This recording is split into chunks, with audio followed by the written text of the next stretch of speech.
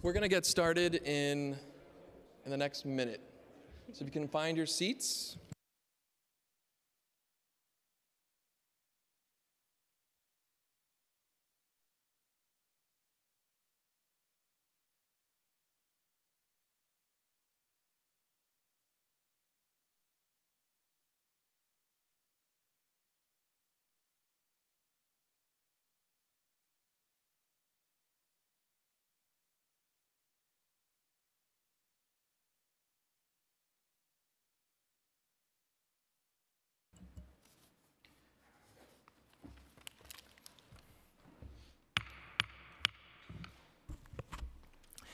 Buenas tardes, neoyorquinos. I'm Carlos Menchaca, chair of the New York City Council's Committee on Immigration.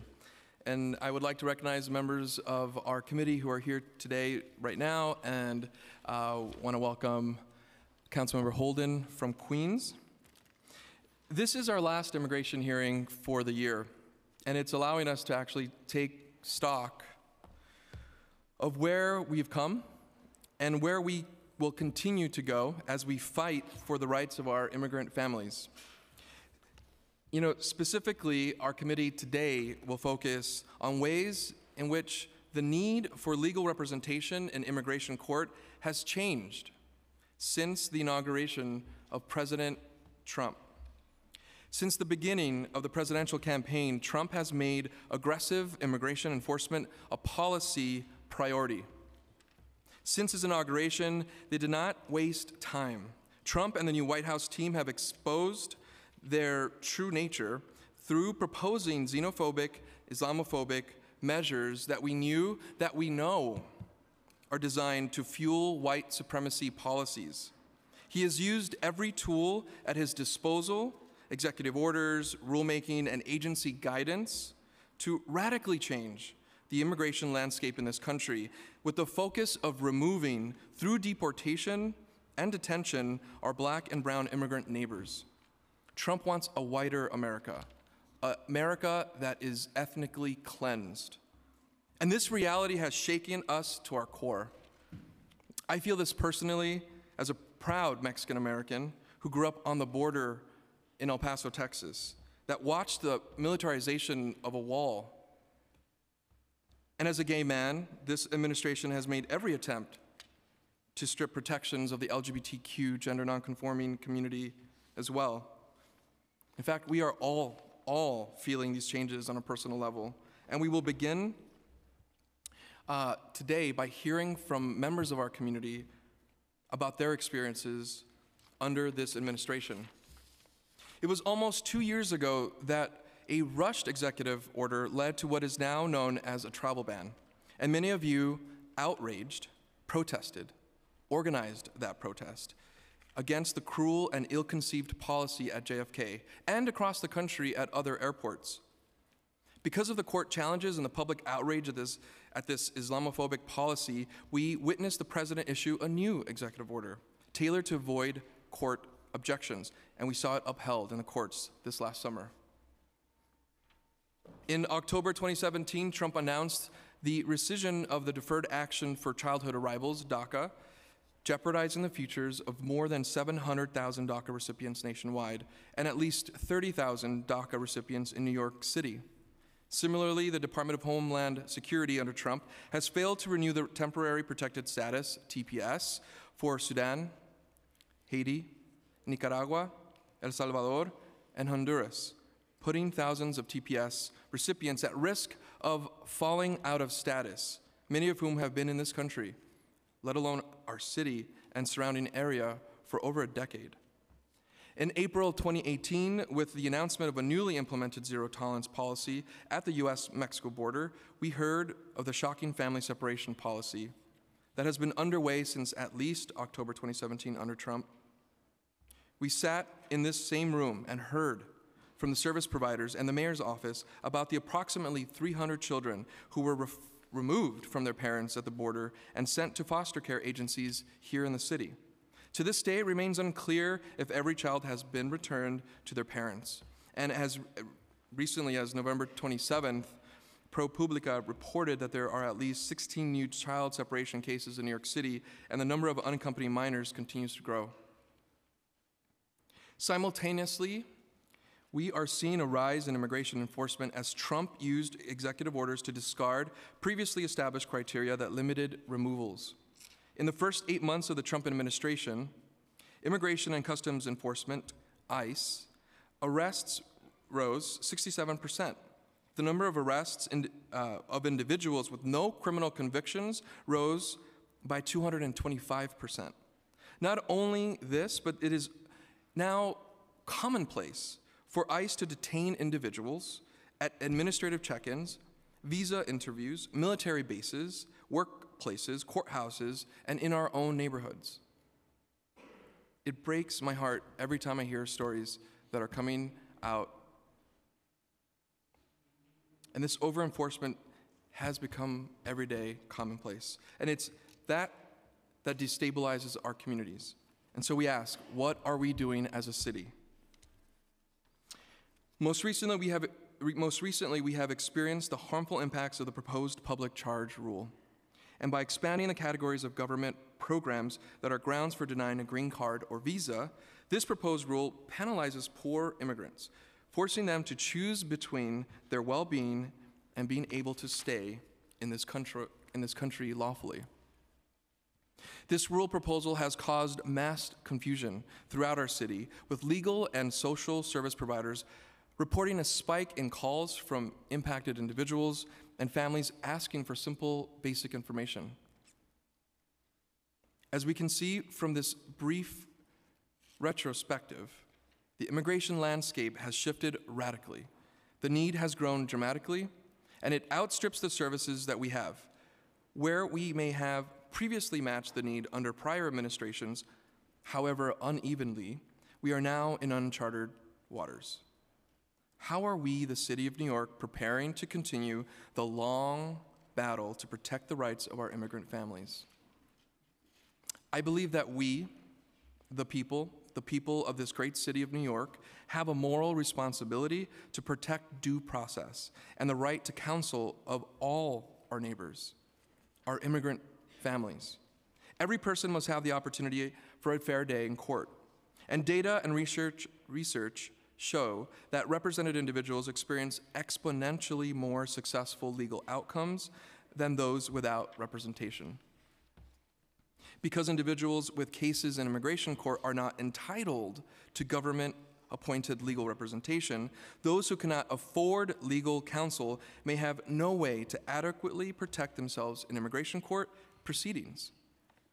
And they may face serious consequences, such as separation from their families and deportation from their home. This is unacceptable. What is our city doing about this? And that's where our legal service providers come in. They have stepped up to this need and responded with tremendous courage and perseverance against the impossible odds. Many of our legal service providers are here today, and I thank you for being here today. Thank you for the work tirelessly to fight against this federal administration's cruel and discriminatory policies, and I thank you for fighting to keep our communities and families together every single day. Again, going above and beyond. As the policies and the guidance and executive orders continue to pile up and the legal landscape becomes more crowded and convoluted, the need for legal expertise grows exponentially. And that's why we are here today.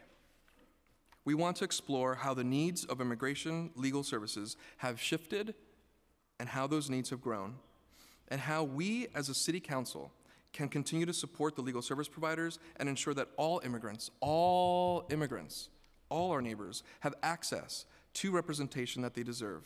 We look forward to hearing testimony from the administration, advocates, and community members as we better protect our immigrant communities from this indiscriminate and rapidly growing deportation machine. And before we begin with our first public panel, I want to thank our staff who put this incredible hearing together. And if you haven't read the briefing, this briefing reads like a book. I mean, it's a horror story, of course, but it is really important to kind of capture the actual understanding that we have today. And with the new data that we're going to get presented today, I think we're going to have a fuller picture of the gap of services. And with that, I want to thank our committee counsel, Harbani Ahuja, committee policy analyst, Elizabeth Kronk, finance analyst, Jin Lee, and my staff, including my senior advisor, Cesar Vargas, and Sociata Meng, my chief of staff, and communications director, Tony Chiarito. With that, I also want to welcome Brooklyn Councilmember Matthew Eugene, and our first panel. Oh, you know what? Also, we have to mention this. The breaking news, I think all of you have probably received already, but for folks who are listening online, just moments ago, news broke that a federal judge struck down Donald Trump's policies that were designed to ban victims of domestic violence or gang violence from seeking asylum. Our courts are working. U.S. District Judge Sullivan ruled that the Trump policies were unlawful. He also ordered that the administration He ordered the administration to return to the U.S. asylum seekers who were unlawfully deported under the policy. So we're going to be welcoming back those who have been deported. This is a major victory that could help Sarah and Henry, two of my Sunset Park constituents who came here from Honduras, escaping awful gang violence.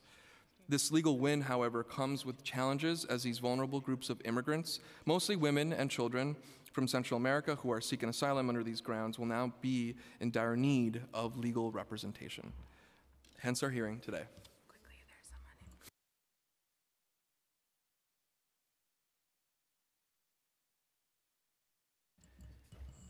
there's And someone I'm gonna bring the first panel.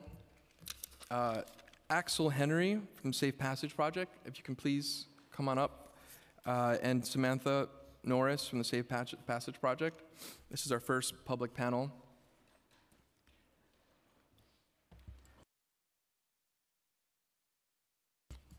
And is there a Christine Johnson in the room? Okay. Thank you. And Axel, you can start. Make sure the light is on, the red light. Thank you. Thank you. Buenas tardes. Gracias a todos y a todas por estar aquí y escucharme esta tarde. Good afternoon. Thank you to everyone for being here and listening to me this afternoon. Mi nombre es Axel Rolando Harry Herrera. My name is Axel Rolando Harry Herrera. Tengo 19 años. I am 19 years old. Vengo de Honduras, de La Lima Cortés. I am from Honduras, from La Lima Cortés. Actualmente vivo aquí en Nueva York, en el Bronx. I currently live here in New York, in the Bronx. En junio me gradué de Harlem Renaissance High School. In June, I graduated from Harlem Renaissance High School. Y ahora estudio en Goodman Community College. Estudio los servicios humanos para poder seguir con mi carrera de ser trabajador social. Now I study in Gutman Community College. I study human services to be able to continue my goal of becoming a social worker. Me vine a los Estados Unidos en el 2013. Decidí emigrar de mi país porque allá hay mucha delincuencia y hay menos probabilidades de salir adelante. I came to the United States in 2013. I decided to emigrate from my country because there is a lot of delinquency there and less chance of getting ahead. También tenía a mi mamá aquí en los Estados Unidos. Quería reunirme con ella porque ya tenía 7 años de no verla. Also, I had my mother here in the U.S. I wanted to reunite with her because it had been 7 years since I last saw her. Cuando yo vine, yo tenía 14 años. No fue fácil separarme de mis abuelos y tomar la decisión de irme, pero sabía que el viaje era muy arriesgado, pero mi mayor motivación era salir adelante y ver a mi mamá. When I came, I was 14 years old. It wasn't easy to separate from my grandparents and make the decision to leave because I knew that the trip was dangerous. But my biggest motivation was to get ahead and see my mom. Mi primer sueño era ser actor y tener la oportunidad de estar en un teatro y estar en una película donde podría actuar, cantar y bailar a la misma vez. My first dream was to be an actor and have the opportunity to be in the theater and to be in a movie where I could act, sing, and dance at the same time. Después con el tiempo fui descubriendo otras motivaciones, que fue trabajador social, porque me gusta comunicarme y ayudar a las demás personas. Then with time, I discovered other motivations to be a social worker because I like to communicate with and help people, Así como me ayudaron a mí. just like they helped me. En agosto del 2014, mi mamá y yo contactamos al programa Pasaje Seguro. In August of 2014, my mom and I contacted Safe Passage Project. Fuimos a la oficina y me entrevistaron. We went to the office and they interviewed me. Un tiempo después me llamaron para comunicarme que encontraron una abogada interesada en mi caso. Afterwards, they called me to tell me that they found a lawyer who was interested in my case. Me sentía alegre, pero también me sentía nervioso porque sabía que iba a tener que contar mi historia. Había momentos que eran muy difíciles para mí expresarme porque había un pasado, cosas dolorosas en mi niñez. I felt happy, but I also felt nervous because I knew that I was going to have to tell my story. There were moments that were really hard to express myself because a lot of hurtful things had happened in my childhood. Pero con el tiempo establecí una relación de confianza con mi abogada y me hizo sentir cómodo. But with time, I established a trustful relationship with my lawyer, and she made me feel comfortable. Me sentía con más seguridad en la corte. Mi abogada aprendí a sentirme más seguro de mí mismo al contar mi experiencia y responderle a las preguntas que me hacían. I felt more secure in court. With my lawyer, I learned to feel more confident in myself, to tell my experience and respond to the questions they asked me. Más que darme una abogada, Pasaje Seguro me dio otras oportunidades de conocer a más jóvenes como yo, inmigrantes que emigraron a Estados Unidos y conocer sus historias. More than giving me a lawyer, Safe Passage gave me other opportunities to know more youth like me who immigrated to the United States and know their stories. 4 años después de mi primera entrevista en Pasaje Seguro, recibí una llamada de ellos diciéndome que ya habían aceptado mi aplicación para la residencia permanente. Me sentí muy alegre porque allí me di cuenta que todos mis esfuerzos de venir aquí habían valido la pena. 4 years after my first interview with Safe Passage, I received a call from them telling me that immigration had accepted my application for permanent residency. I felt very happy because then I realized that all of my efforts to come here were worth it. Ser inmigrante sin documentos no es fácil. Uno no se siente parte de los Estados Unidos. A veces yo caminaba con miedo que me podrían regresar a mi país. Being an immigrant without documents is not easy. One doesn't feel part of the United States. Sometimes I walked in fear that I could be returned to my country. Pero más que todo pensaba en mi abuela y la posibilidad de no poder volverla a ver. But more than anything, I thought about my grandma and the possibility of never being able to go back and see her. Cuando recibí esa llamada, recuerdo que lloré de la felicidad. When I received that call, I remember that I cried from the happiness. Ahora con mi residencia tengo más motivaciones para seguir adelante y superarme. Lo que pensaba que era una ilusión ahora es realidad. Now with my residency, I have more motivation to get ahead and excel.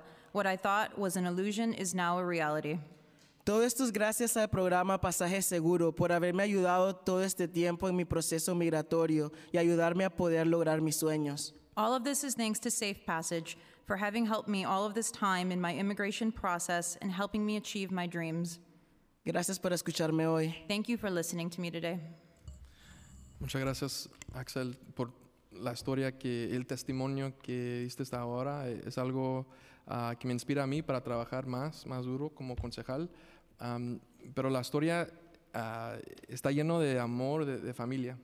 Y eso estamos hablando ahora, de cómo conectar y seguir conectando con familia.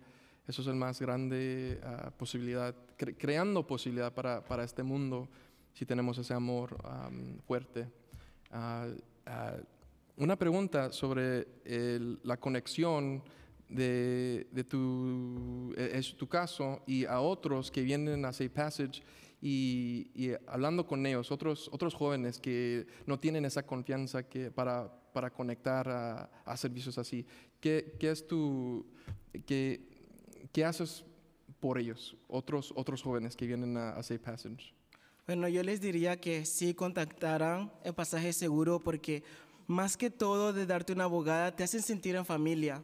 Te ayudan, no solo te hacen sentir que están trabajando contigo, en verdad estableces una comunicación y una relación familiar con ellos. El abogado. Con la abogada. Awesome. I asked a little bit about, I don't know if you want to translate, but I asked a little bit about, or commented on the fact that the testimony really focused on love for family, and that this is all what we're talking about, how to bring families together, and that kind of bond of love makes the world better. It forces us to be a better world.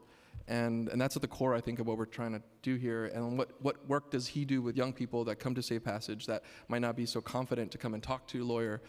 And I think his story is one that talks about lawyers doing a lot of the work to bring people in and make you feel like family. And that's beautiful. Thank you. Muchas gracias. Okay. De nada. We're going to move on to the administration. And thank you for being here today. We are, and before I do that, we have Councilmember Jonai from the Bronx here and Councilmember Yeager from Brooklyn. Thank you so much for being here today. So if we can have Commissioner Steve Banks and Commissioner Bita Mustafi. We're going to swear you in. Do you affirm to tell the truth, the whole truth, and nothing but the truth in your testimony before this committee, and to respond honestly to council member questions? Yes. Yes. Thank you. You may begin. Okay. Thank you to Chairman Chaka and members of the Committee on Immigration. My name is Bita Mustafi. I'm the Commissioner for the Mayor's Office of Immigrant Affairs. I'm joined today by Commissioner Stephen Banks, who will testify about the Department of Social Services, Human Resources Administration's Immigration Legal Services programs. Thank you very much for calling a hearing on this crucial issue. The Mayor and the City Council have made historic investments to promote access to justice for immigrant residents. With these investments, and in collaboration with other city agencies, legal service providers, and community partners, MOYA and HRA's Office of Civil Justice have worked to address the legal needs of immigrant New Yorkers at a time of acute crisis.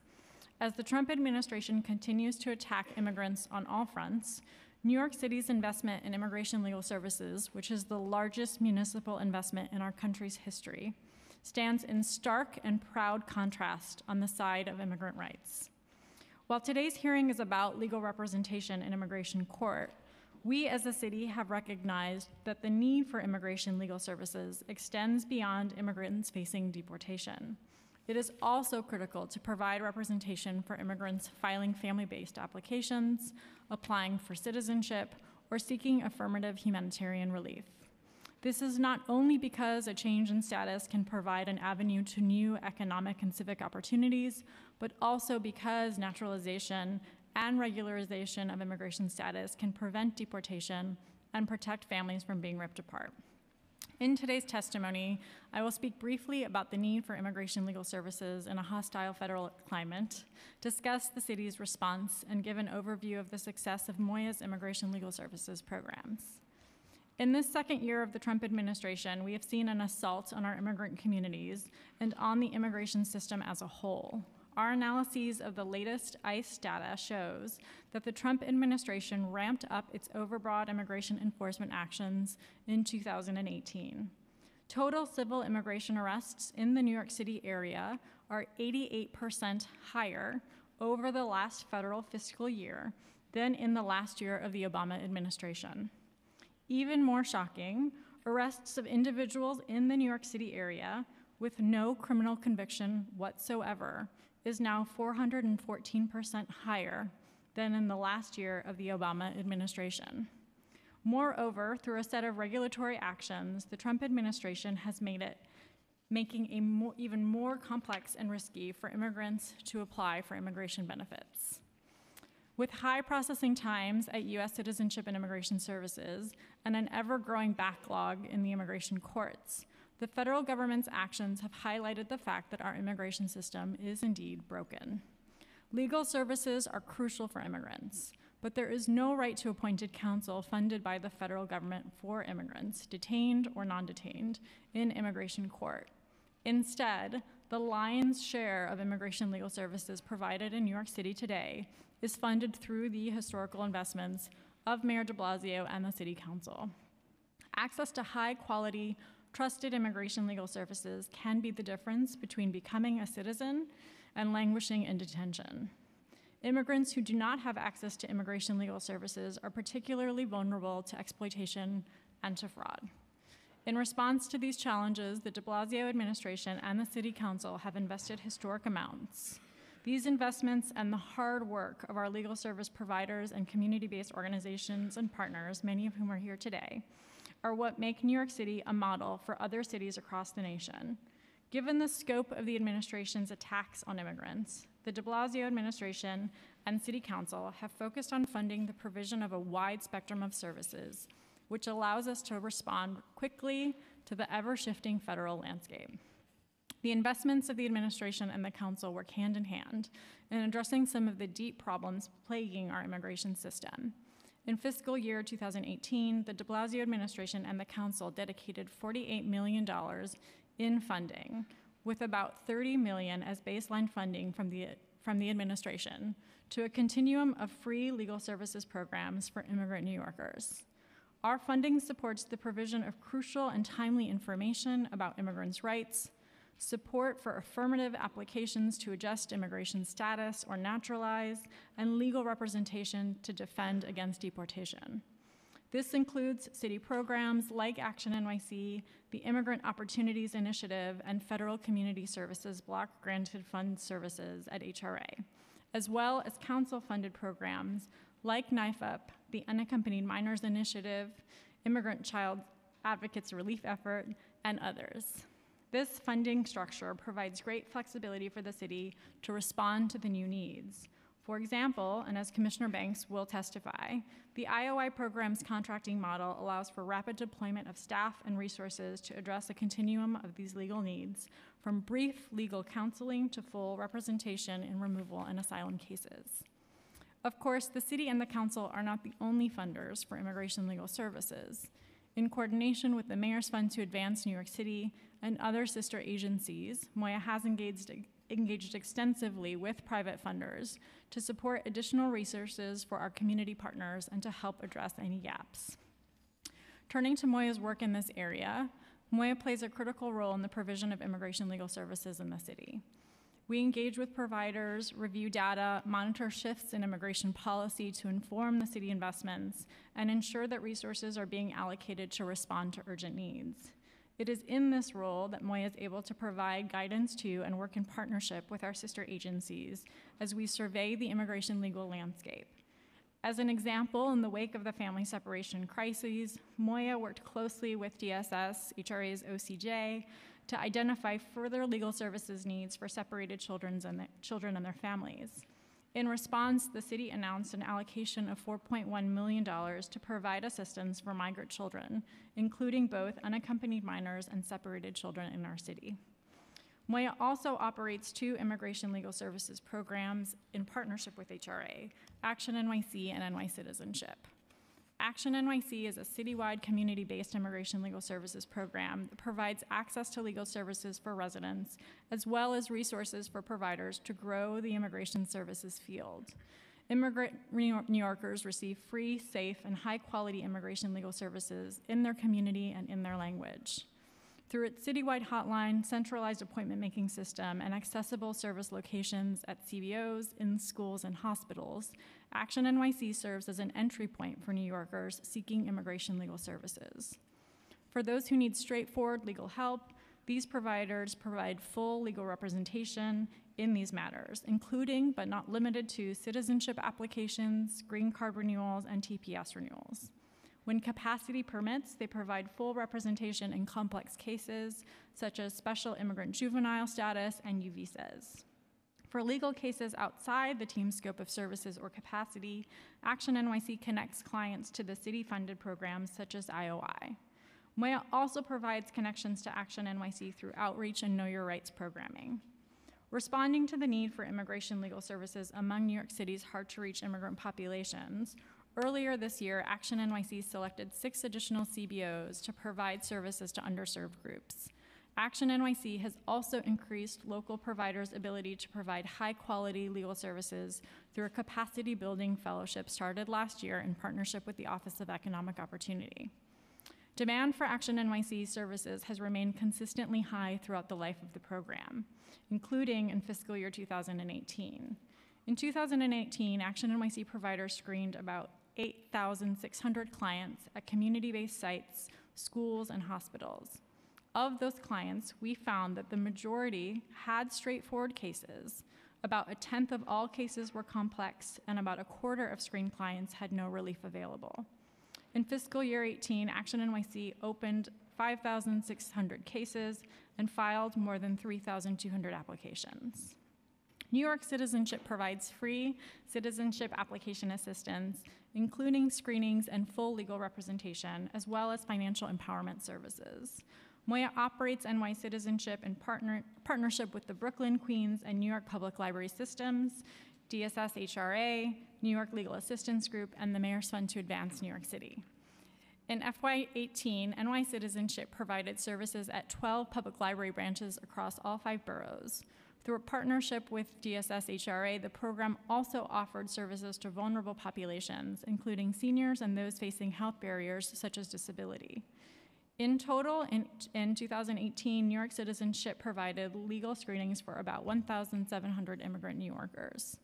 As I have described, it is crucial to recognize that the need for legal representation for immigrants stretches from removal proceedings to assistance with naturalization applications. Across this entire swath of need, Moya has consistently provided important policy guidance and leadership for the administration. Moya works to identify needs and trends based on changes in federal law and practice, and we are committed to continuing to do so. My colleague, Commissioner Banks, will speak to the Office of Civil Justice's important work administering additional immigration legal services programs, including the Immigrant Opportunities Initiative and the Council's crucial initiatives. I want to thank Chairman Chaka for calling this important hearing. I also want to thank the legal service providers and community-based organizations, our partners truly in the fight against cruel and draconian federal immigration policies, for the extraordinary work that you do day in and day out to protect immigrant New Yorkers. Simply put, this work would be impossible without the partners in the field, many of whom are here today. The Trump administration's continuous attacks on our immigrant communities have created a deep and enduring need for immigration legal services. Both the Council and Mayor de Blasio have stepped up to help meet this need, and we look forward to working together with our partners in the community and other stakeholders to provide further resources for immigrant New Yorkers. Thank you so much.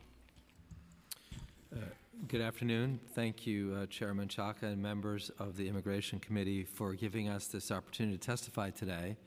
My name is Stephen Banks. I'm the Commissioner of the New York City Department of Social Services, which oversees Human Resources Administration, HRA, and the Department of Homeless Services, DHS.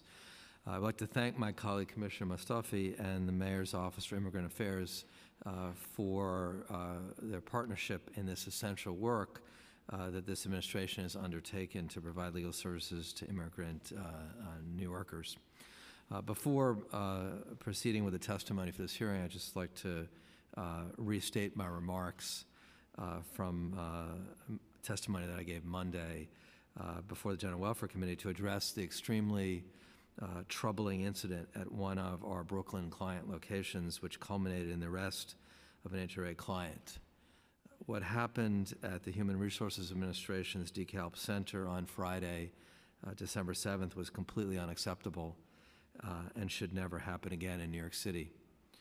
On behalf of our agency and our dedicated frontline staff in all 5 boroughs, I apologize to Jasmine Headley and her 1-year-old son and to the people of the city of New York for the actions that were taken that day. As reflected in the NYPD body-worn camera videos, there were multiple points at which this incident could have and should have been diffused. Last Monday, I placed 2 HRA peace officers on modified duty with no client contact. Consistent with their collective bargaining agreement, last Friday, I suspended these 2 officers without pay for the maximum period of time, and DSS will file disciplinary charges against them that could result in termination. Going forward, unless there is an immediate safety threat, I am directing that HRA peace officers shall not request the intervention of the NYPD without first contacting a center director or deputy director or his or her designee to attempt to defuse the situation by addressing a client need. Within the next 90 days, DSS will conduct retraining sessions for all HRA peace officers with an emphasis on techniques for de-escalating disputes in HRA centers. Thereafter, this enhanced training will be a mandatory annual requirement for each officer. I intend to attend each of these retraining sessions to speak to the HRA peace officers about the importance of de-escalating disputes. DSS has directed the city's contracted security services vendor to provide retraining sessions for all security guards assigned to HRA centers, with an emphasis on techniques for de-escalating disputes at HRA centers. Thereafter, this training will be mandatory annual requirement for any contracted security officer assigned to an HRA office. In addition to existing DSS customer service staff training, DSS has requested and received OMB funding commitment to develop implicit bias training for all 17,000 DSS staff members to promote diversity in the workplace and a dignity-centered client services. Building on our reforms through which 85% of SNAP food stamps applications and recertifications are submitted online without the need for clients to even come to an HRA office, HRA will continue to move forward with expanding online access to cash assistance clients, subject to any necessary state approvals. Together with the NYPD Commissioner, we'll take the following actions. The NYPD and DSS will develop a protocol for determining appropriate instances in which HRA peace officers and HRA centers should seek the assistance of NYPD. The NYPD and DSS will develop a protocol to deploy an NYPD supervisor to be part of the NYPD response team for any such HRA assistance requests. And finally, the NYPD and DSS will develop a protocol for transferring control of an incident to the NYPD when the NYPD arrives at an HRA center. Now I'd like to begin my testimony today and focus on our continued commitment to immigrant New Yorkers. It's important to me at a time when the policies of the Trump administration have become increasingly inhumane and punitive to unequivocally restate our commitment to ensuring all New Yorkers in need, including immigrants, have access to our agency's benefits and services. Each year, HRA addresses the needs of more than 3 million low-income New Yorkers, including immigrants. This administration, in partnership with the City Council, has made a historic and unprecedented investment in legal services for immigrant New Yorkers to dramatically increase access to a range of legal supports through a variety of programs.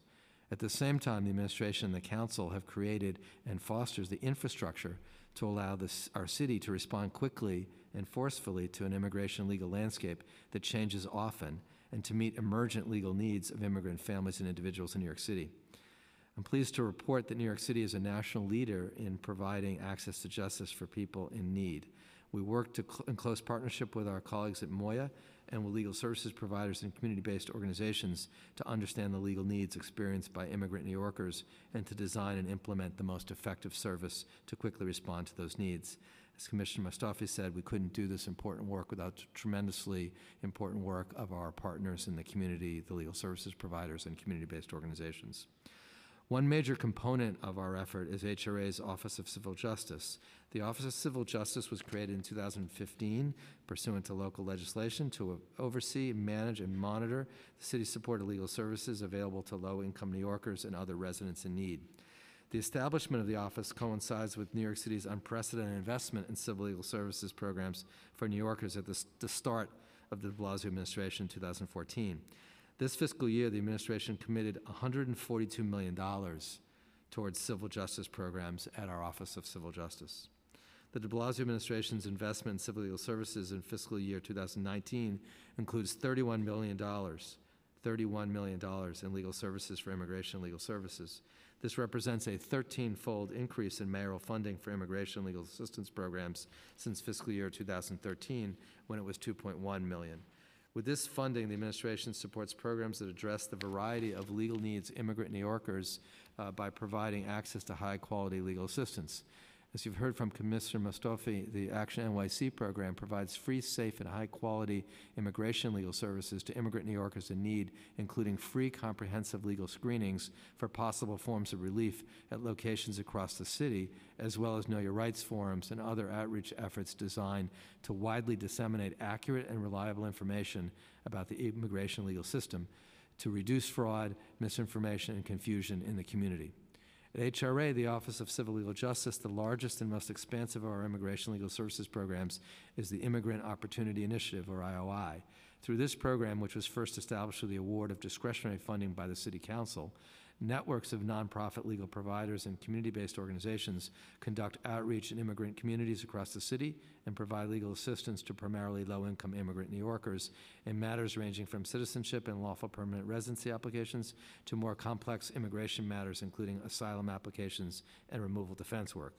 Starting in fiscal year 2017, following an RFP and a competitive bidding process for multi-year contracts, the administration increased our funding for immigration legal services through IOI.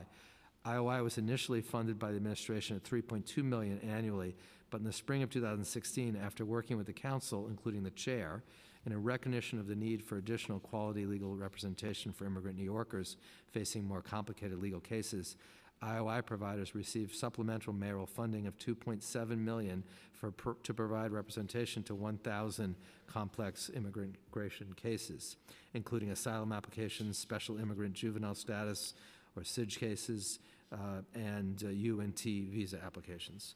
Baseline mayoral funding for immigration legal services programs was dramatically increased again in fiscal year 2018 and the out years to include $16.4 million in additional baseline funding to respond to the pressing need for representation in removal proceedings, support assistance with seeking alternative forms of immigration relief for Dreamers and other immigrant New Yorkers, as well as to meet the increasing challenges posed by the shifting landscape for federal immigration law and policy. With this investment, the administration has been able to continue to support our support for legal representation in complex cases, as well as dramatically increase the availability of free legal representation in removal proceedings. The flexibility of the IOI program has enabled the city to provide additional funding to a variety of legal services providers, including community and borough-based nonprofit legal offices and groups. These providers specialize in providing legal services to vulnerable populations, such as children and domestic violence survivors, as well as citywide legal provider organizations, allowing for a rapid increase in much-needed service capacity. Particularly in light of the ever-changing federal immigration policy landscape, it is more important than ever to have a nimble structure that allows us to stand up legal services where they are most needed. The contracts with the IOI Service Provider Consortia that HRA administers through the Office of Civil Justice allow for rapid deployment of funding and staff and resources to assist the immigrant community across the continuum of services, for brief legal counseling to full legal representation in cases like removal and asylum matters. In total, the city's IOI program is funded at $22 million in fiscal year 2019, including $19.5 million in administration funding, as well as $2.6 million in council discretionary grants, and funds over 50 different nonprofit organizations and legal providers serving immigrant communities across the city. This funding is expected to provide legal services in over 10,000 immigration matters this year, including legal representation in approximately 2,500 removal cases in defense of immigrant New Yorkers ensnared in the Trump administration's deportation machine. The administration's support for IOI includes a dedicated $4.1 million in mayoral funding this year to help address the legal needs of unaccompanied youth here in New York City facing the threat of removal, including legal help for those children separated from their parents or loved ones at the southern border by the Trump administration.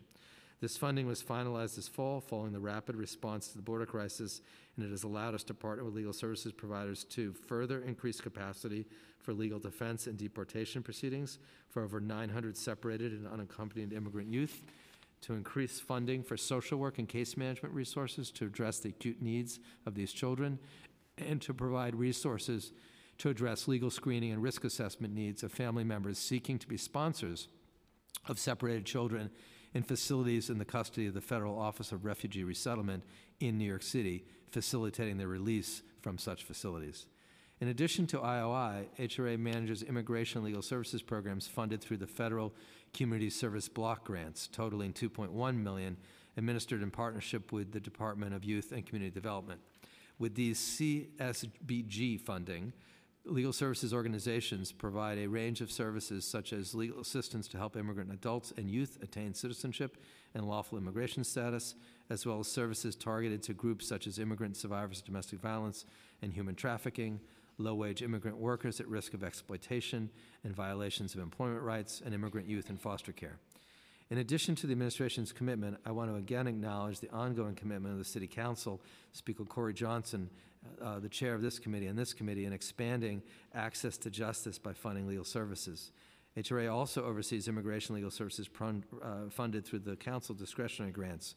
This year, in addition to the council's $2.6 million allocation for providers through IOI, the New York Immigrant Family Unity Project, or NYFA, is funded by a City Council discretionary grant providing legal representation for low-income detained immigrants facing removal at the Varick Street Immigration Court.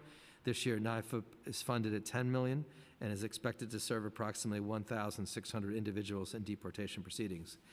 HRA also administers the Unaccompanied Minors Initiative and the Immigrant Children's Advocates Relief Effort, which were developed by the City Council in partnership with Robin Hood Foundation and the New York Community Trust to provide legal and social services to address the surge of immigrant children living in New York City.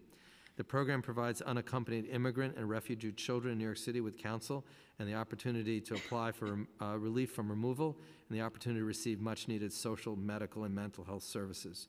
Many of these children are eligible for a range of statutory protections, including asylum for those fleeing past and future prosecution, special immigrant juvenile status, SIJ, for children who have been abused, neglected, or abandoned, URT visas for those who have been the victims of certain crimes or human trafficking and other relief. With $2 million in city funding in FY19, the program is expected to serve approximately 550 immigrant youth facing removal. In all, the city's total investment in legal assistance programs for immigrants exceeds $48 million in FY19, an exponential increase from just $7 million in FY13. That's including the council and the administration's resources. Moving forward, the importance of continued citywide collaboration. As Commissioner Mustafi aptly laid out in her testimony, this city has much to be proud of regarding the accomplishments in our efforts to provide a continuum of legal services to immigrant New Yorkers, whether they need accurate and reliable legal advice on their options, help with adjusting their status, expert guidance in the naturalization process, a defender in the removal proceedings, or emergency legal assistance in immigration court. Still, there is more work to be done, and we remain committed to working closely with our partner agencies, legal services providers, and community-based organizations to build on our progress to maximize the effectiveness and efficiencies of these programs. New York City is a proud city of immigrants, and we will do everything we can to mitigate the impact of the federal government's divisive actions and rhetoric. We're committed to continue providing services that evolve with the ever-changing federal policy landscape to address the most pressing needs of immigrant New Yorkers. With the partnership of this council, our unprecedented investments to these programs continue to place New York City as the leader in ensuring that low-income New Yorkers have access to justice. Thank you for the opportunity to testify today, and I look forward to your questions. I want to thank you both for being here, testifying, describing, I think, what we can all feel proud of right now in terms of what the city has done, not just here in the city, but the impacts to other cities who are actually following our lead. I think that's an incredible testament to the work that we do and how we do that in partnership. And so, I don't want to miss that opportunity to say thank you as a real partner in this. I also want to say thank you for Commissioner for restating your work around Jasmine and her family and her son. I think nothing can take away the impact that happened, both the physical and psychological impact to her son, the people around her, and as we all watched, that trauma is real. I think what makes it so important here in this discussion is we think about the gravity that these instances have in our country and in our borders, and when families are ripped away, we have a response, an emotional response, but here you've taken action. You've taken action as a city commissioner, and with a lot of power to make influence and impact. As we move towards the immigration conversation, we have that same feeling when we see families separated, and our role becomes more complicated. And so the focus today is to think about how we can understand that gap. What is that gap so that we can get to justice in the city way? As I believe the city we're almost with the courts, and the courts today just delivered a great blow against Trump. But our city has a role and responsibility to respond and to get it right for families. And so that's our role today. And the two different buckets that we're going to be asking questions around are really the mechanism, and you talked about the nimble mechanism and how we support our service providers and work together, and then also the dollar gap. What is that dollar gap, and what are we talking about in terms of funding need? And I think those are the two different categories from all the different questions that we have and prepared for you today. And so what I'm going to start with is the part of the mechanism conversation is really thinking about how you're doing this work. And so I want to ask Commissioner Mostafi to talk a little bit about the task force and whether or not the task force is involved in this question about legal services, and have you convened the task force for this question at hand about legal services and that gap in a time of Trump? So thank you for the question. As it relates to, I guess, the way that other agencies have interacted or been involved in conversations around legal services, we have not centralized this issue with the task force yet. That's something that we could certainly do, and I think would be an important conversation to bring. We have worked closely, as you heard from Commissioner Banks, together in ensuring that the work that we're doing across our agencies, both in terms of understanding the landscape and the needs, is closely in sync. We've also worked with agencies who have addressed issues with us, including the Mayor's Office to End and domestic violence and gender-based violence, in looking at funding needs that they had to address the needs of the clients that they were serving, or rather are serving. That's one area. We've worked in coordination with many city agencies to be responsive to the particular shifts in immigration policies, most recently around public charge, and in so doing, recognizing that there is a necessity at the agency level to be able to have the right information on how they're able to direct people to those needs. And so kind of doing cross-agency education on how to direct clients or New Yorkers that are coming interactions with our agencies to immigration legal services.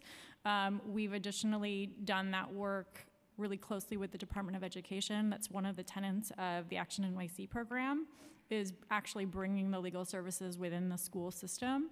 So being responsive to what the needs are at the individual school level, and then separately with H&H at the hospitals. So looking directly at what the needs are of the patient base that they're seeing, and I know the council has increased funding as well to immigration legal services and H&H. So there's a couple key agencies that we've worked with to actually provide the provision of legal services through the agency's work, and then more broadly across all agencies, how they can actually direct people to those services. We've done that education at both senior levels and programmatic levels, but also at training outreach teams. Got it. So what I'm understanding is that you haven't activated the task force for this conversation, but you're working individually with all the different agencies to get a sense of access points for legal services, and developing ways to either bring that to the agency or that's it. Or training their staff so that they can direct. Training staff yes. at city agencies. Yes. Okay, and that's the agency side. Tell me a little bit about your communication with the legal service providers, well, even before the providers, how are you getting the information about legal representation needs of immigrant New Yorkers directly? Is there a mechanism that's allowing you to get that data rather than an agency or a service provider, but directly from New Yorkers? Sure. So a couple of ways I would say that comes in, recognizing that it's all a little bit imperfect. So from a purely kind of data perspective, we look at what's publicly available data, mostly through track on the immigration court system. From a sort of on-the-ground perspective, Moya as well as OCJ are in constant conversation with providers, understanding sort of what their needs are. They raise with us when they see a sort of an increase or a spike in caseload. We, through Action NYC, very closely monitor our hotline. That's a really key indicator for us when there are increased spikes or demands in appointments, why, understanding it, making sure we're effectively triaging it. And then I would say the last piece that's really important is through the Know Your Rights programming work. So last year we required, in partnership with the Robin Hood Foundation with that initiative, that at every single forum, we were noting how many legal referrals were needed from it.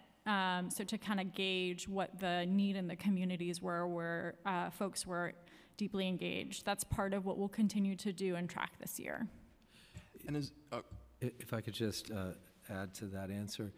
I mean, as you know, I spent most of my time outside of government, but I think one of the things that's unique about the approach is actually the collaboration between MOIA and HRA. And so often you see, agencies just replicating the same thing, but the partnership here gives the ability and the relationship for MOIA to be analyzing and that sort of interaction with community groups and the advocacy community. And at the same time, HRA has the role of managing the legal service relationships. And so we're getting multiple sources of information. And of course, the groups that we contract with are on-the-ground trusted organizations. And so the process that goes into each federal change, for example, is information coming to MOIA, information coming to us from the providers, collaboration where we're both analyzing what the change means, and there's the ability to respond in real time because we set up the relationship that's there before the crisis. And I think that is helping us through a very difficult time for New Yorkers and for our providers and for all of us watching what's going on and responding to it rapidly. And I think the source of this question is really around understanding how nimble this is internally, so that we can, at the City Council, figure out how the mechanism for gathering data. And it's really great to hear about the Know Your Rights piece, how we can actually see that ourselves as well. And so how are you tracking that so that we can get a report about this in real time as well? I think it benefits us when we think about budget priorities, and we're going to soon be in the middle of the budget throes. And I want to welcome our finance chair, immigration committee member, past immigration chair, Councilmember Danny Drum, to this conversation. And really kind of think about this together. And so it's helpful for us to get that information as well. So I don't know how you can prepare that and share that with us. We'll probably put that in a letter requesting some of that and what data you're getting, so we can learn together about that. We have our own ways of doing that through our district offices, of course, but more data gives you a better picture, and sharing that would be good.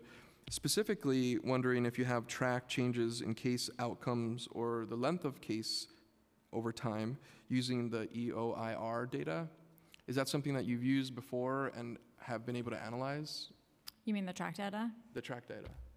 She's shaking her head. Well, there's data that the EOIR data using, so we're trying to figure out if you've seen a change in case length of time using the EOIR data. I think that's the question. Yeah, so I think it is the track data that you're referring to, which is EOIR data. But is it just like we're not saying the same? Is there a data? I just want to make sure we're speaking the same language. Yeah, me too. Okay. Okay, so it might be the same data. Okay. How about you give us the data and Sure. then we'll confirm? Okay, that sounds good. I think as you're aware, EOIR is not super forthcoming with all of their data. So what ends up happening is TRAC, which is, I believe, based in Syracuse, requests all of this data and then they publish it. Back to your question in terms of what we're seeing in terms of kind of backlogs, is that what you indicated? And backlog, and also just the case, the length of time for case. Per case. In real time, as we've moved from Obama into Trump. So I think it's hard for us to speak to that quite yet. I think largely our understanding of what that looks like is based on the increase in cases that are backlogged and what we're hearing from providers in terms of cases being scheduled out 2 years plus for their merits hearings, and even a delay or continuation. We've separately engaged in conversation with the new acting chief judge of the immigration court on this question. to understand what they're seeing and to see what their plans are to address this issue. They have plans, as they've stated to us, to expand the number of judges in both the non-detained and the detained courts. And we have asked to remain in continued conversation to understand what those changes will look like, and obviously to work and share that with providers so that there can be better coordination and preparation for those changes. Got it. So I'm just going to read what my counsel is telling me here, that the track uses EOIR data to do the analysis. Yep. So, Okay. so I think we're good on that. Great. But I guess what I want to do now is hand it over to Councilmember Drum. He has a specific question, and then I'm gonna continue with mine. Councilmember Drum. Thank you very much. My question really is around language accessibility. I think I've asked this before, but excuse me, I have a bit of a cold, and I had a vote before this, which is why I'm late getting here. But my understanding is that the largest number of deportation cases are among Asian Americans, and particularly Chinese speakers. And I'm wondering if there's any demographics or statistics on what types of services are being provided to those communities in particular, because that's really important in terms of preventing those deportations. Yeah, thank you so much for that question. I want to see if we have some breakdowns. I think we do, that we can share with you. And I'll start while searching for that by quickly stating that we recognize through our first sort of run it things with Action NYC that even though that was an area where we were seeking to increase services in underserved communities, the first grantees, there were still gaps, right? We were seeing real strong gaps in underserved communities, including the Asian community, both Chinese, Korean services, South Asian services. So we issued a new RFP process to directly get at some of those concerns. I'm happy to say that through that we were able to do grants to community-based organizations that are particularly focused on serving some of the populations that you described. So that includes Chaya CDC, COPO, the Chinese Planning Council, and Korean Services Center. So that is new for this fiscal year, and I think directly goes to what we also had seen and observed in your question. I think in terms of breakdowns about the top 5 languages spoken as kind of a control in speaking to this question in our fiscal 17 IOI and CSBG cases, about 4% were of Chinese dialect, so Cantonese, Mandarin, Fuzhou, and others. So we agree, underserved, which is part of why we did that grant funding. Excuse me, so with the grant and the RFP that went out, that's currently in the works now? Yes, so. And we don't have numbers on how successful that's been yet? Not yet, this is When will the that first come year. back? So this is the first year for that programming. We definitely modeled it recognizing that the need was in smaller organizations. So the model is for slightly lower caseloads, but targeted for those populations. So we'll have something soon to speak from on what we project will be the cases for those grants. And Commissioner, how are we making folks in the Asian communities in particular aware of the services and the programs that are available? A couple of different ways. So that grant funding and the program as a whole also included money for outreach and know your rights forums. So those service providers are able to use a community-based navigator to both do intake but also outreach and engagement, and they do use that. They go to BSL classes that the providers might be doing. They do off-site events and so on and so forth to engage their population. Additionally, one of the things that we've aimed to do as Moya is increase access to information through community and ethnic media. we did so in response to the robocalls that we heard were going out, meeting directly with different community media outlets, actually producing a one-pager about what was happening and how they could access free and confidential legal services that was published in papers directly, Chinese paper outlets. And we do also through the Know Your Rights programming. So in this recent initiative for the next several months, one of the providers is AMPS, who will focus primarily on the Asian community. Okay, so when did you say it was going to be done, finished? You'll have an update on it? We can get you an update on where we are, but this is the first full fiscal year. Okay, because when we go into the budget season, I would really like to know what those numbers are. Okay. Okay, all right, thank you. Thanks. Agreed, and we'll work together on that, Councilmember Drum.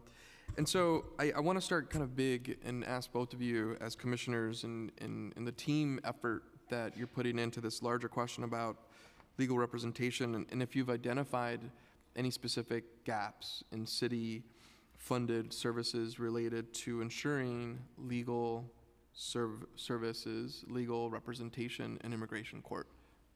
Have you identified that gap? I'd like to kind of hear both of your perspectives on that.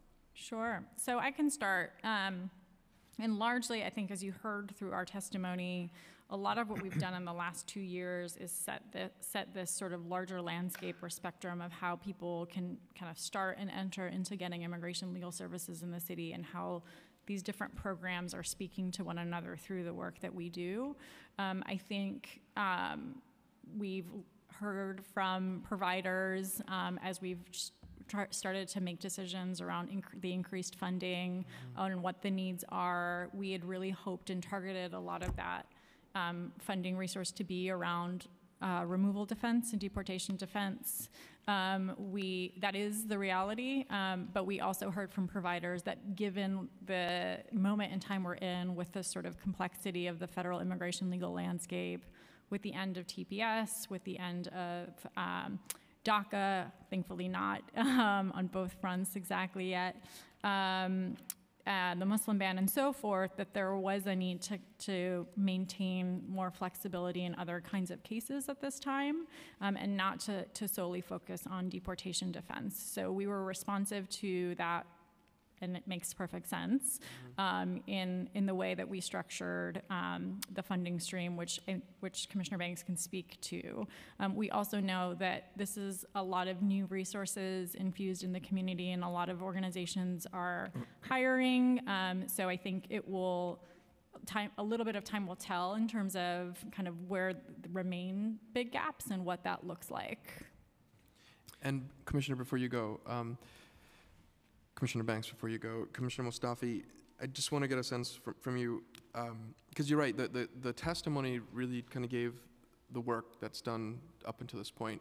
And it sounds like what you're saying is that the gap here really is one, allowing for the services to kind of mature in some ways, both through hiring. There's a lot of infusion of money into the services world, the legal services world, and you're still kind of waiting to kind of see how it's going.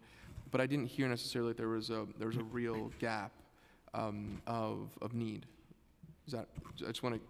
Do we have a gap in need from your perspective? And I guess that's the question. Is there a gap in need? I mean, if the question is, are there people who don't have representation who are immigrants in the city, I think the answer is yes, right? Going through deportation. So how are you defining that? Yes. How are you defining that need? Sure. For those immigrant community members who aren't getting legal services today? So in terms of the removal defense context, I think, as I said, some of that is fluctuating and hard to know because of the backlog and other things, but estimates could be anywhere close to 10,000 New York City residents who are in removal proceedings who might be unrepresented at this time.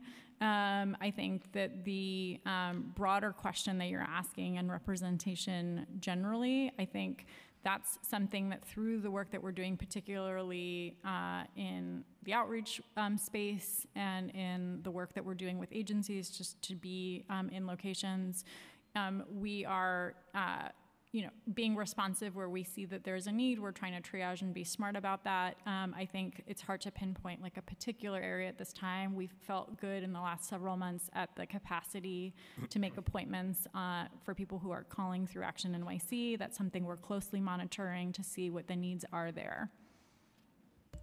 Thank you. So I think there's a couple of pieces of information that I want to provide you with in answer to your question, but I also want to emphasize something that you said and Commissioner Mustafi said and I said too. We're in an ever-changing environment, and there are things the legal services providers are responding to today that none of us could have imagined 2 years ago. So to me, that's why the work that, frankly, we did together, Commissioner and myself, Moya and HRA, Jordan Dressler, the Civil Justice Coordinator, and you as chair, that we did several years ago to actually create a way to respond. It seemed very bureaucratic at the time to talk about building an infrastructure, but I do, and I think it merits putting on the record because we worked together on that with the council. I do remember, when I ran legal aid, every time there'd be a new problem, it'd have to be a new RFP and a new procurement process, and that meant delay and delay and delay responding to need. So when you use the word gap, I keep thinking to myself, are we able to respond to emerging need quickly? That's an important indicia of responsiveness of the infrastructure that we put together. So creating those IOI contracts 2 years ago or so, that were consortia-based, both large organizations and community-based organizations, that part of the approach there was to say, let's create an ability to respond without having to issue a new RFP every time something new happened. The number of new things that have happened since January 2017 were certainly not anticipated in 2016 when we began this route down this path with you, but I think we're all in good stead in terms of addressing gap that way, the ability to respond quickly. I think a second issue with respect to any question about a gap between need and availability of service is capacity. And as you know, and you were very supportive of this and helpful, actually, all members of the council were, the issue about implementing greater access in housing court cases. We found we put pilots in place, we found what the issues were, but it wasn't just a question of money, it's a question of building capacity. We have terrific legal services providers on the ground. And so I don't mean building their capacity to serve, but building the capacity to absorb and expand and have the same trusted quality assurance that the legal services community has had historically, supervision, training, oversight. That's how clients can be assured when they come to a legal services provider, they get something that meets their needs, to go back to that word, than if they go to somebody who's going to file some application and charge them money for something that they weren't even eligible for. So another important piece of analyzing need versus available services is that capacity building function. And I think what we've seen as we expanded the funding in this dramatic expansion over the last several years is the need to make sure we're respectful and working collaboratively with the legal services providers so that the capacity can expand. Lastly, I just want to highlight the council had the foresight to require us to have an annual report. It's due in March, and we will certainly be considering, based upon available information, what we're seeing on the ground. But I want to caution us all that part of how we think about planning and Moya and HRA is space within the capacity to respond to new things that we haven't even projected might occur. And that's a really important part of capacity, not just saying, well, how many people are seeking your services today and how many can you serve? We think it's important to continue to build in that responsiveness, which has really characterized these last 2 years or so in the community, being very responsive to things that the council and we have identified as the most emergent issue of the day. And so there are multiple levels in looking at this need question, I think. And I guess my immediate question is trying to anticipate that nature of need that might not be present today, but will be. All we have to do is look at the last 2 years. How much of that unknown will prevent us from moving forward, and will it even have an impact in allowing us to move forward? Yeah, there again, I think you really have to look at that second part of defining a gap or a need is building capacity to absorb increased funding and to expand services. And I think one of the things that we're very much engaged in with the providers now is, believe it or not, the 3 years of the contracting process have gone past us, and now we're in a renewal.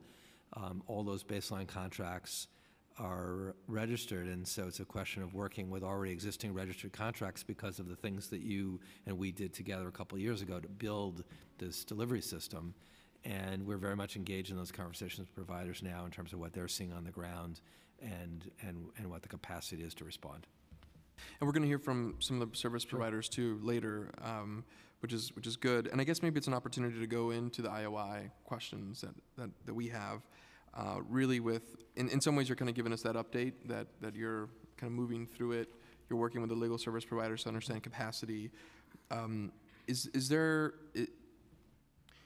a way that you can give us a breakdown of the 19.6 million and categorically kind of give us a sense about how the IOI is being spent?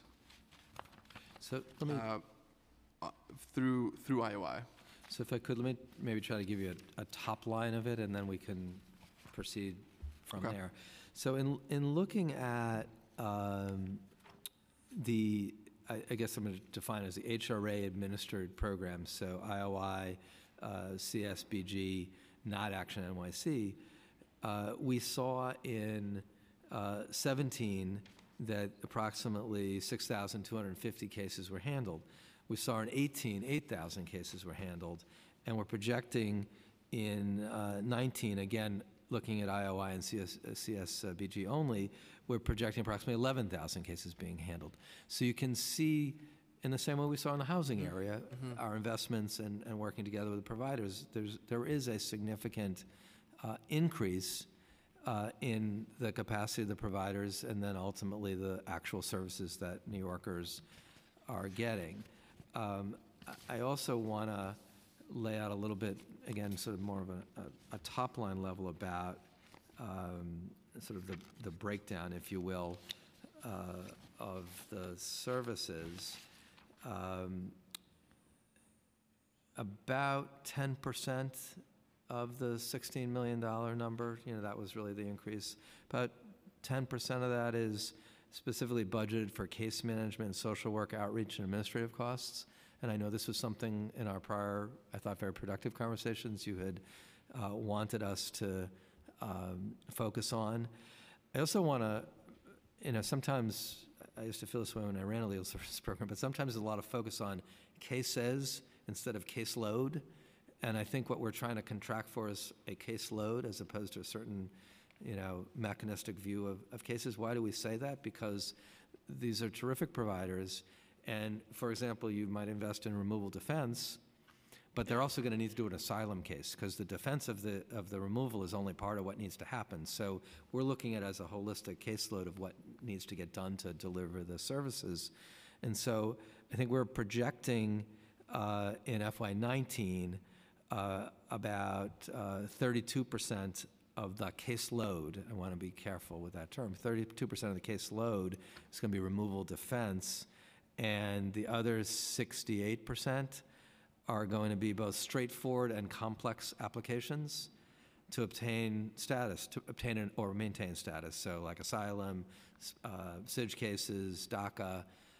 But again, this is operating very much the way when we first had some of those conversations about the interplay between complex cases and other cases. And I think you can see a lot of what you were asking us to do reflected in the way we're trying to approach this. Having said that, again, for FY20, we're very much engaged in conversation with providers about the next iteration of this going forward.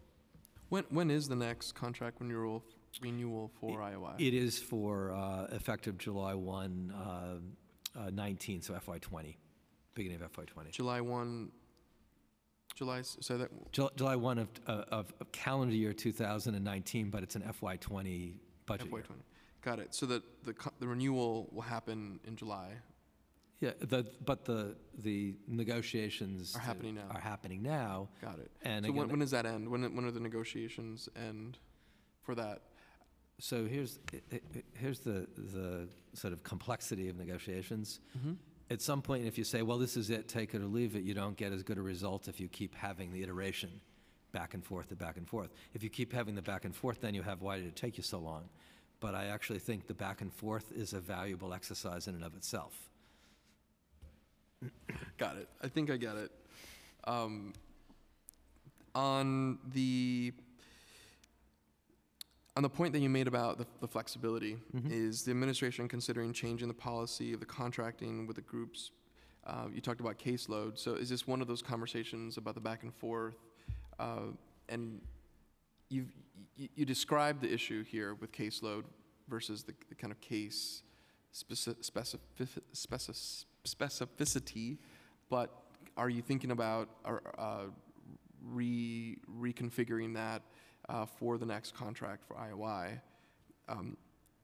And I think you kind of said it, but I just want to kind of hear some clarity around how we build in the name of flexibility and ability for one case to bring 5 others and be able to kind of move forward. I think that's part of the very good conversation that's going on. Look, in the immigration area.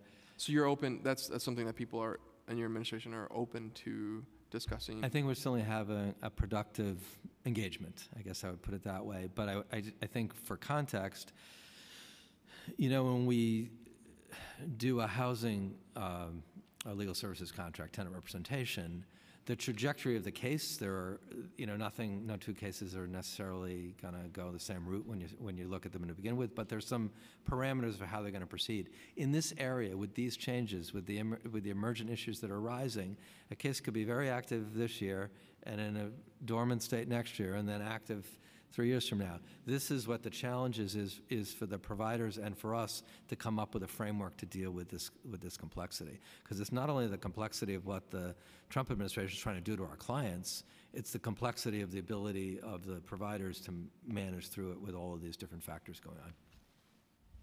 And again, we need to understand it on our side as well.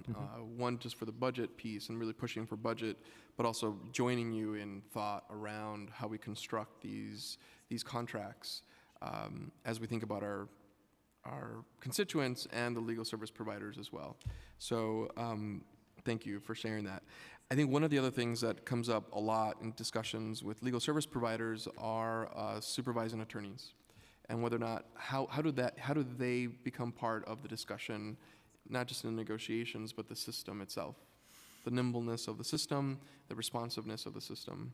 I mean, look, I think I was a supervisor in legal services. I think at line supervisor at one point. I think that supervisors are an important part of service delivery. I know that you know, our civil justice coordinator, Jordan Dressler, is carrying on those negotiations.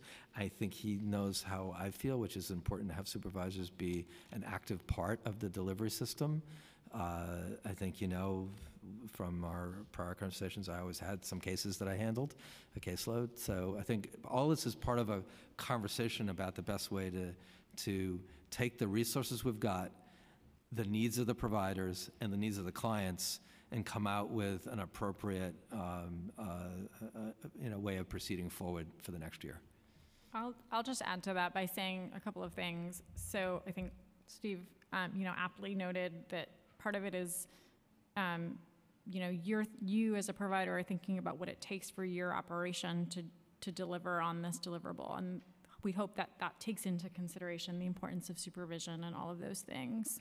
I think separately, and this builds on the capacity question too, one of the reasons that we structured Action NYC the way that we did is because of this, this need to support newer providers, smaller community-based providers, and being able to build their capacity to do this work. And you can't do that without supervision. So the whole program is structured so that there's a partnership between the community-based providers and a legal services organization that brings in the supervision. And so that is specifically delineated in that way for that program because it seeks to address, I think, the question that you're asking, which is how are you ensuring that you have kind of different kinds of providers able to do this work and that supervision is at the heart of their ability to do it.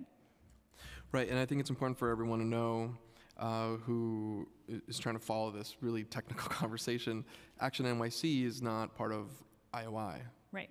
And so you've been able to kind of maneuver through a different program, smaller program, through supervising attorneys that have shown some good responses. And now the question is, how do you put it into this larger contract, negotiate with a lot more and different providers, mostly, I think, some overlap, but how do we keep moving that forward for a better program? And you're saying Action NYC has actually shown and proven the value of additional supervising attorneys. Is that what I heard? As a way to build capacity in smaller organizations. And I think that is a question that's probably different depending on the organization that you're talking to. You know, if you're talking about some of the larger providers who do this work kind of day in, day out, and it's their bread and butter and are doing the complex and removal defense work that fall within the IOI contracting, there might be a different calculus on how and what matters in the way that you're structuring your contract. And I think that's part of our ongoing conversation. But and just again for context, take for example, you know, the IOI program is a series of, you know, the several consortia in addition to some citywide providers. So take the Urban Justice Center Consortia, for example, like under the Urban Justice umbrella, you've got African Community Together, Catholic Charities Community Services, Catholic Migration Services, Chinese Staff and Workers Association, DEMIAN, DASIS Rising Up and Moving, Make the Road, Min Kwan Center, National Mobilization Against Sweatshops, New Immigrant Community Empowerment, Workers' Justice Project. So you've got on both sort of our strands of work here that are connected. You've got Action NYC with very much on-the-ground organizations plus the legal overlay, and then within IOI you have a similar approach. So we're trying to get at trusted, respected, expert legal providers in collaboration with on-the-ground, respected, community-based organizations. And final question on this, but I think it's important, the whole conversation about supervising attorneys. Do the contracts today prohibit organizations from hiring additional supervisory attorneys? No, I think that's part of the budget negotiations. We're looking for... That's for the next contract, but I guess I'm talking about these current... No, but I think it's fair to say I want to be fair for answering the question to make sure that I'm being fair to both what we're trying to accomplish and what the providers are interested in accomplishing. It's part of a budget negotiation, whether it's our current budget for any particular provider's contract or next year, looking at what we're trying to procure as the caseload from a particular provider, which ultimately is individual New Yorkers getting help. That's what I referred to before as we think it's important to keep going back and forth rather than saying, here's what it is. Eventually you do get to, hey, we're at the end, but I think it's an important iterative process. Okay, well, I think you know what I'm pushing anyway is a real look at an ecosystem that is healthy, and I'm hearing additional, as per Action NYC, kind of showing us the model, the ability and the flexibility for that. You mentioned both of you mentioned the $4.1 million allocated for legal assistance for migrant children back in September. I apologize. I just need to reply to a text message. Okay.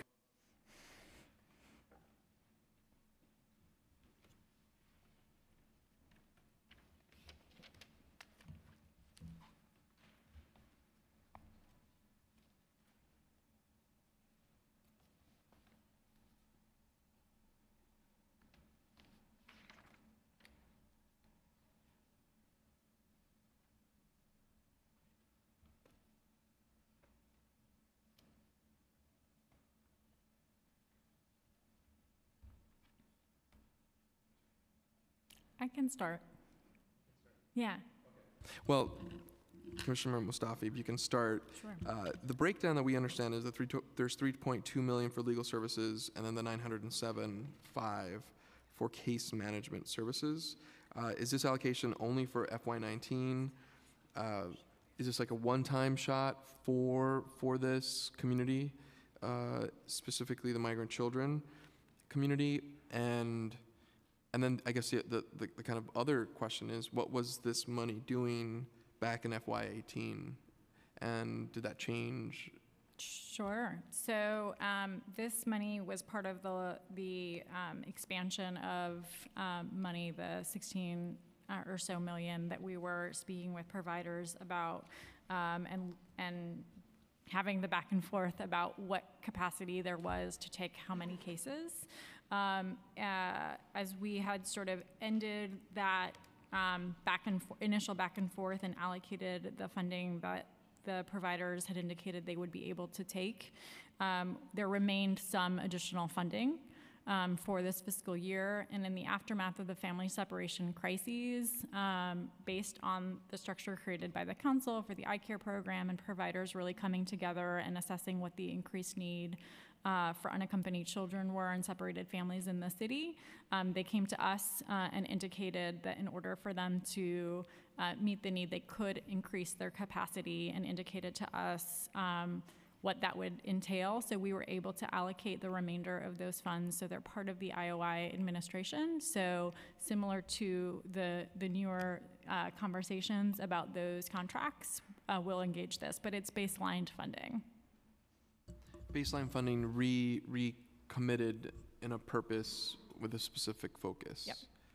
And it was because you had extra funding coming into the new year?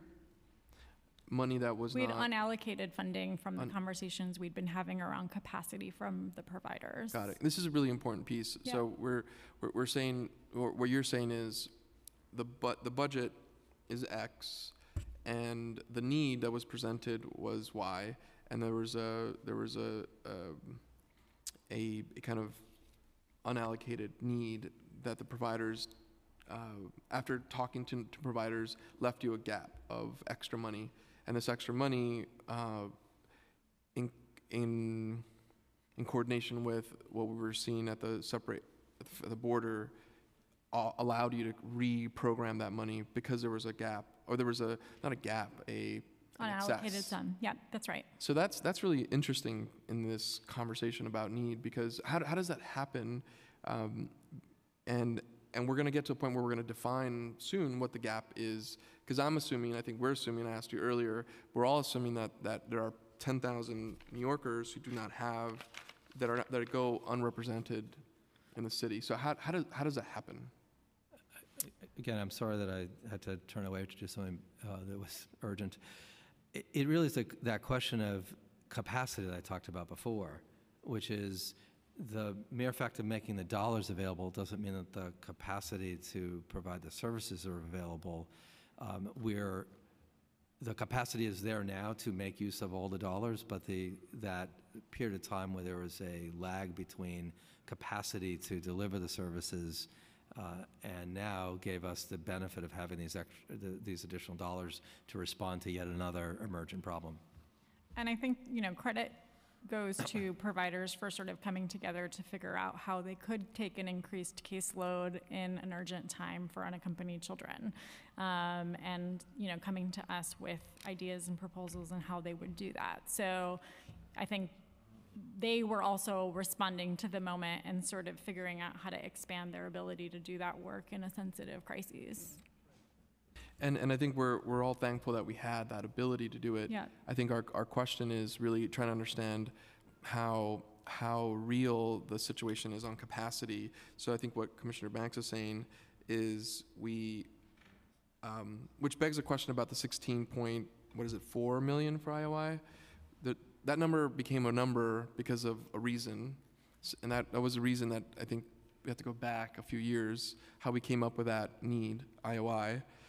And then now we're at a point where essentially we can't spend the money fast enough because it's difficult in our legal service provider world.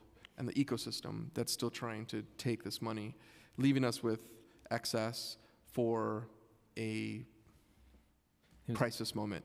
And so I guess I'm trying to figure out how we get better at allocating funding, or maybe this is a strategy, right? You just kind of like over budget and have flexibility, but that's not the policy that we all agreed on. And there was a 16.4 million that said, this is the need, here's the spend down, and yet here we are. Right. I think the challenge for both you and us is that we make decisions about how much money to allocate, but at the end of the day, the providers still have to be the ones implementing it. And that's why I think this process of iteration and working through together is so important here, that you're right, neither you nor we or the providers would have wanted not to be able to provide services on day one, but there is a reality of hiring and training and having people on board and able to provide these services and making sure that the quality is the quality that the organizations have traditionally provided.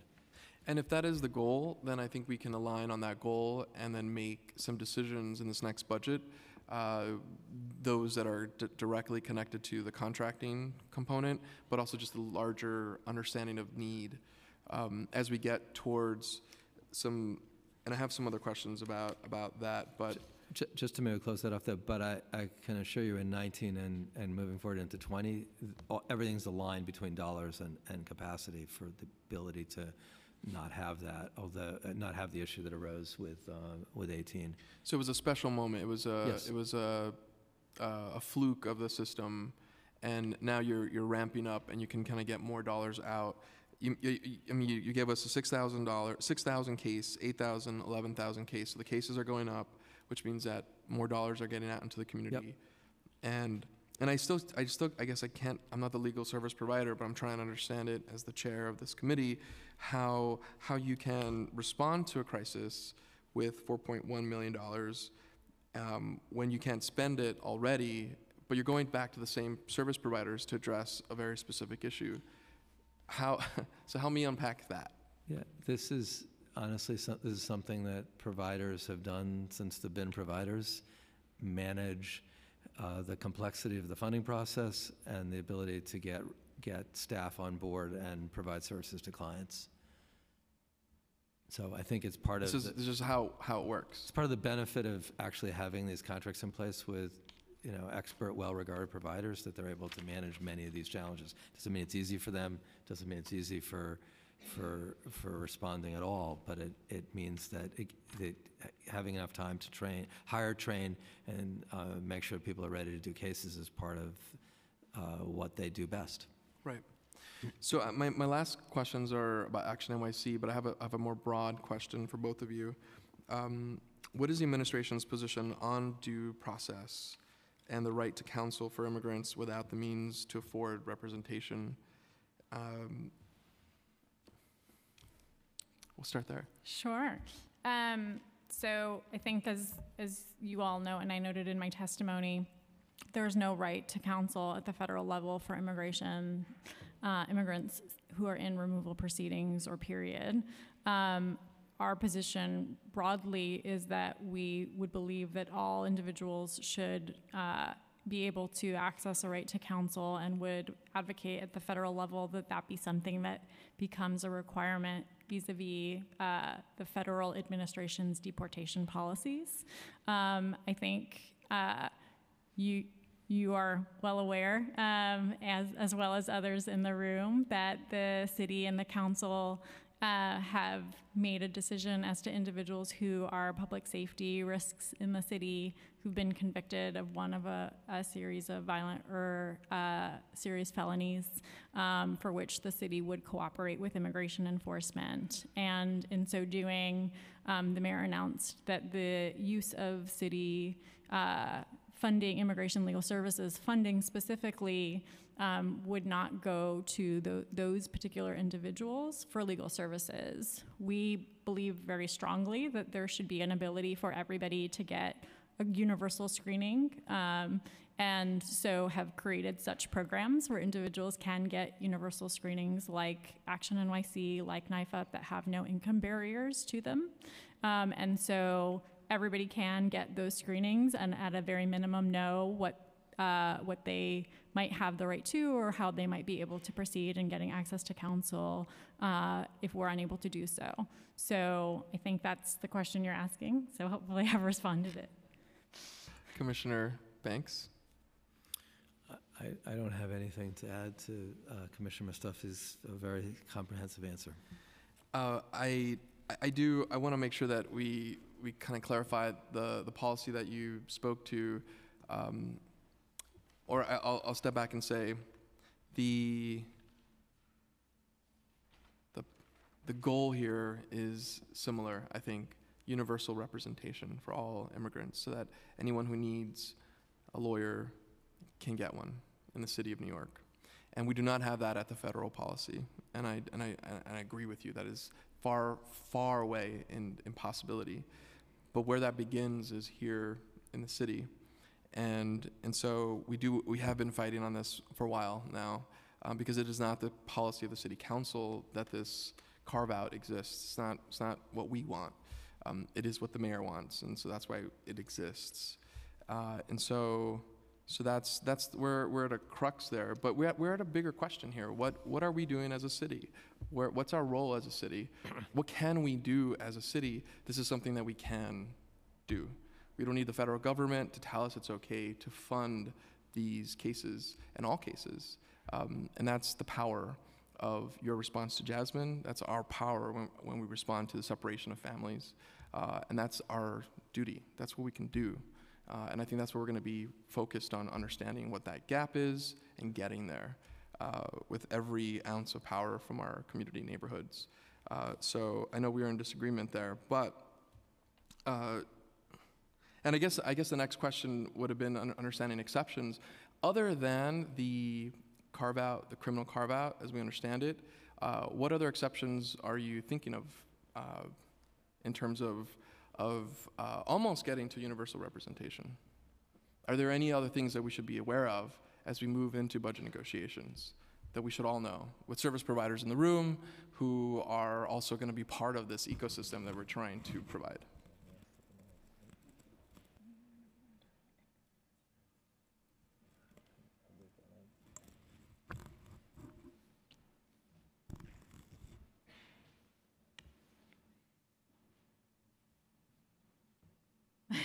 Oh, there's a question. I apologize. I didn't realize there was a question posed. Okay, well, I think that there's do nothing. you get the question? I think I know. Okay.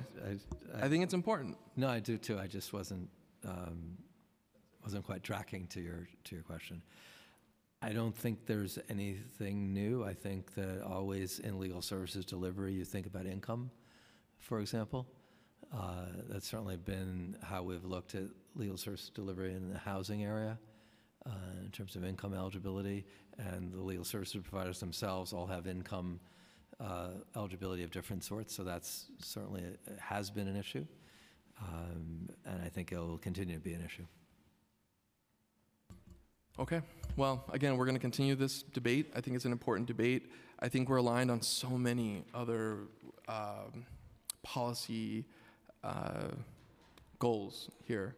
And I think what's important here is that our times are filled with crisis, and our city has a moral obligation to respond to our community, the backbone of our neighborhoods and our city.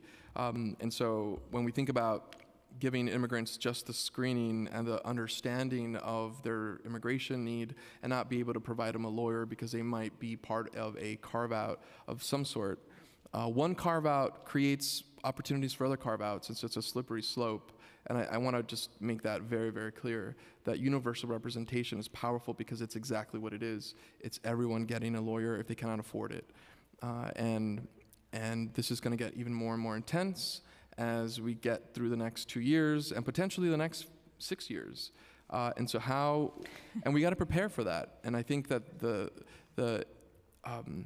the dismantling of our system and the new land of immigration is different today, and it's going to have long-lasting impacts. It's going to take a while to reverse, and so we're not looking just for screening. We're looking for full representation. We're not looking just for spending down X amount of dollars. We're saying we're going to commit all the dollars necessary, and the mechanism that is nimble and proactive, not just reactive, with our legal service providers and help them be healthy. And that's everything that we've been doing already.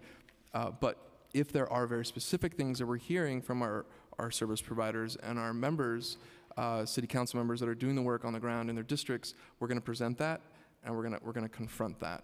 And we're going to do that here because we have the power to get to universal representation. We have that power. We have that moral responsibility. The question is how we do that. And it's going to be through the will of the people. And that's how we're going to do that. And let's do that together. I just add to that, we've had a lot of productive discussions with you and with the council as a whole that have gotten us to the place we're at, and I'm sure we'll continue to have productive discussions. Good, and there are two very specific questions that are going to be important for us. Have you done any assessment of the need for immigration legal services at other H&H sites, specifically H&H sites? I would say we are in conversations with H&H about this, in looking at sort of what the needs are and how we're meeting those needs with what our existing locations and existing services.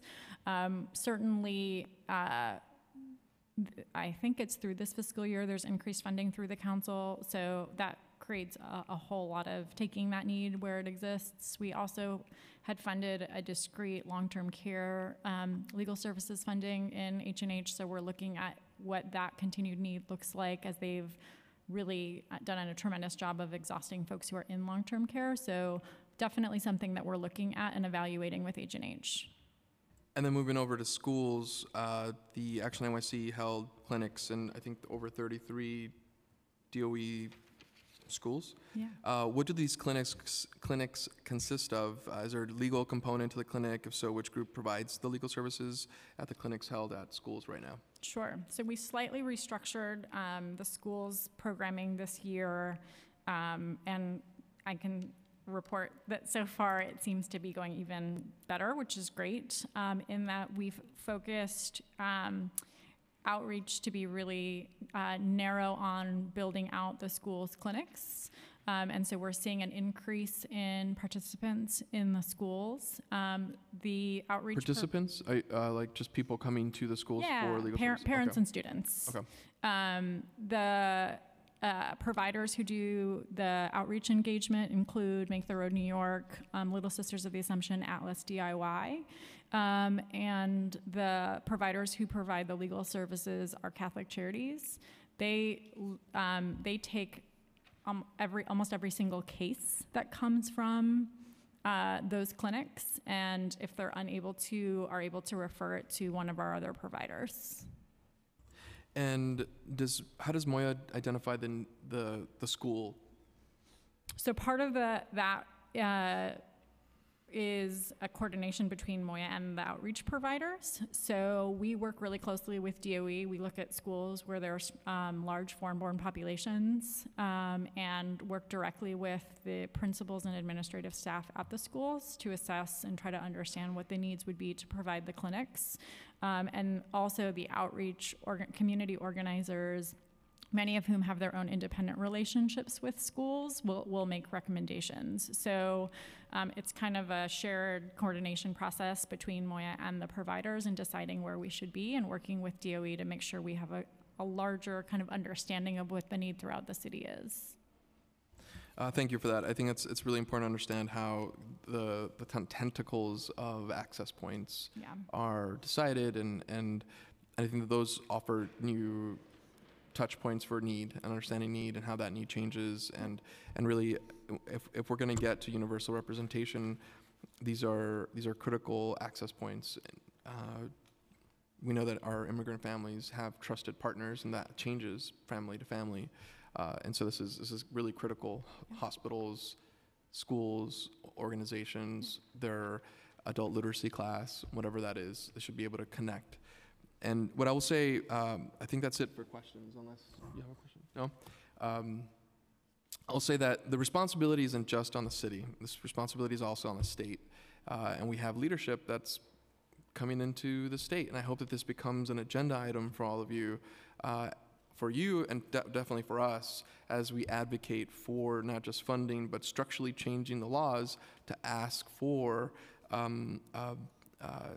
new initiatives that can allow for the empowerment of our immigrant brothers and sisters, our families in our communities. And that's going to require real leadership and connection and conversation and coalition building. And I think we have more than any other city probably in the state, a model that we can take to the state as well to support us. Because I think we do more than the state does, period. And so that's a lot of pride there. But we need to do more. I'll just add one thing on that note in particular, is we're often outreached to from other cities and localities and counties throughout the state to provide technical assistance and best practice, which is something we readily provide and something we will continue to do as is helpful. Great, and it'd be great to report back to us to kind of see what's happening there as a partner, who you're talking to, how things are being implemented in other cities. Yeah. Thank you both. Happy holidays. You too. Likewise. Thank you. Happy New Year. Hope you get a break. If I can say that, yes. And I hope, are you leaving staff as well from HRA and? Yes. Okay, great. So I'll ask you to identify yourselves a little bit later. Thank you. Thank you both. And thank you for all of you who are staying to testify. Thank you so much. And I hope this was as productive for you as it was for us. We're moving to our next panel. Amy Taylor, Make the Road. Come on up, please. Rich Limesider from the Safe Passage Project. Andrea Syons from the Brooklyn Defender Services. Sarah Derry Oshiro, the Bronx Defenders. And then Terry Lawson from the Bronx Legal Services and Legal Services of New York City.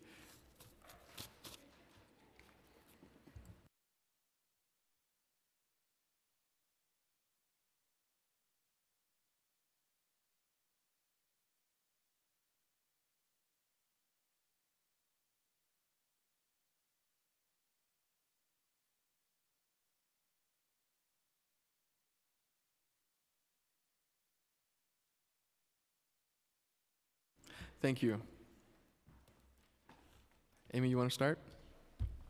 Make sure that the light is red. Okay. Good afternoon. My name is Amy Taylor. I am co-legal director of Make the Road New York.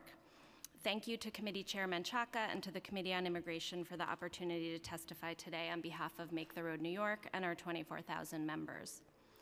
First off, we thank the City Council for supporting increased funding for immigrant legal services, which has begun to address the vast unmet need for immigrant legal representation in New York City. City funding has greatly increased the capacity of organizations like ours to represent immigrant clients, and the city's commitment has sent a powerful signal of standing by the immigrant community in funding access to counsel. However, despite the increase in funding for these services over the past few years, we still turn away individuals seeking legal services every day. Make the Road is here today to support a bold recommendation to create a program in New York City to guarantee universal representation for all immigrants in removal proceedings. New York City's NYFA program is a nationally recognized successful model for universal representation for detained immigrants. Today, we propose that this model be expanded to non-detained individuals. The communities we represent are under greater attack than ever before. Our federal government is increasingly hostile to immigrants of all backgrounds, even those who are the most vulnerable and the most in need. The Trump administration is working to end DACA, TPS, asylum, and is waging a piecemeal war to slowly tear apart our nation's immigration system and deport as many of our neighbors as possible. It is New York City's responsibility to be a model city and a leader across the country for bold, smart initiatives that protect immigrants. A universal representation program for individuals in removal proceedings would vastly increase their likelihood of success in proceedings that are harder to win and more resource-intensive every day. Without access to counsel, immigrants are forced to either represent themselves against trained government attorneys in one of the most complex areas of law, or spend money many do not have to hire a private attorney. We urge the council to take this step in the face of unprecedented attacks from Washington. This new program will set the stage for replication across the country to fight back against the assaults on immigrant communities happening everywhere. Absent universal representation, what we know as a fact is that New Yorkers will continue to be deported, not because they lack a valid claim to status, but solely because they lack access to counsel.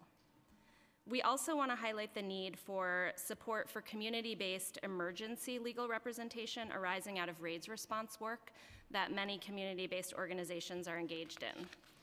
Every week, community members come through our doors to report a family member recently detained by ICE. This emergency support includes legal advice and counseling, time-sensitive bond hearings, preparation for reasonable fear interviews, filing motions to reopen for people with prior orders of deportation, and habeas petitions in federal court. This is work that requires legal resources and expertise on emergency timelines that most organizations are unable to provide. We also support continued and expanded funding for two initiatives. I'll just quickly say Knife Up, obviously, which is an incredibly successful program and faces more challenges than ever interfacing with EOIR and ICE, and the city's support and flexibility in order to address each new challenge when fighting the detention and deportation machine is more important than ever. And also the iCare program, we fully support the City Council's endeavor to provide guaranteed representation for all unaccompanied minors. And I did also want to ask the City Council to resume its fight to oppose the criminal carve-out. Thank you for your question just now. We feel that limiting legal representation in this way stands in conflict with everything that we stand for as a community. We know you're on our side in this fight, and we really just want to reiterate that we know that this will cause families to be separated, and people will lose breadwinners and parents, and this is a huge priority for us and our membership. Thank you very much. Sorry to go over time.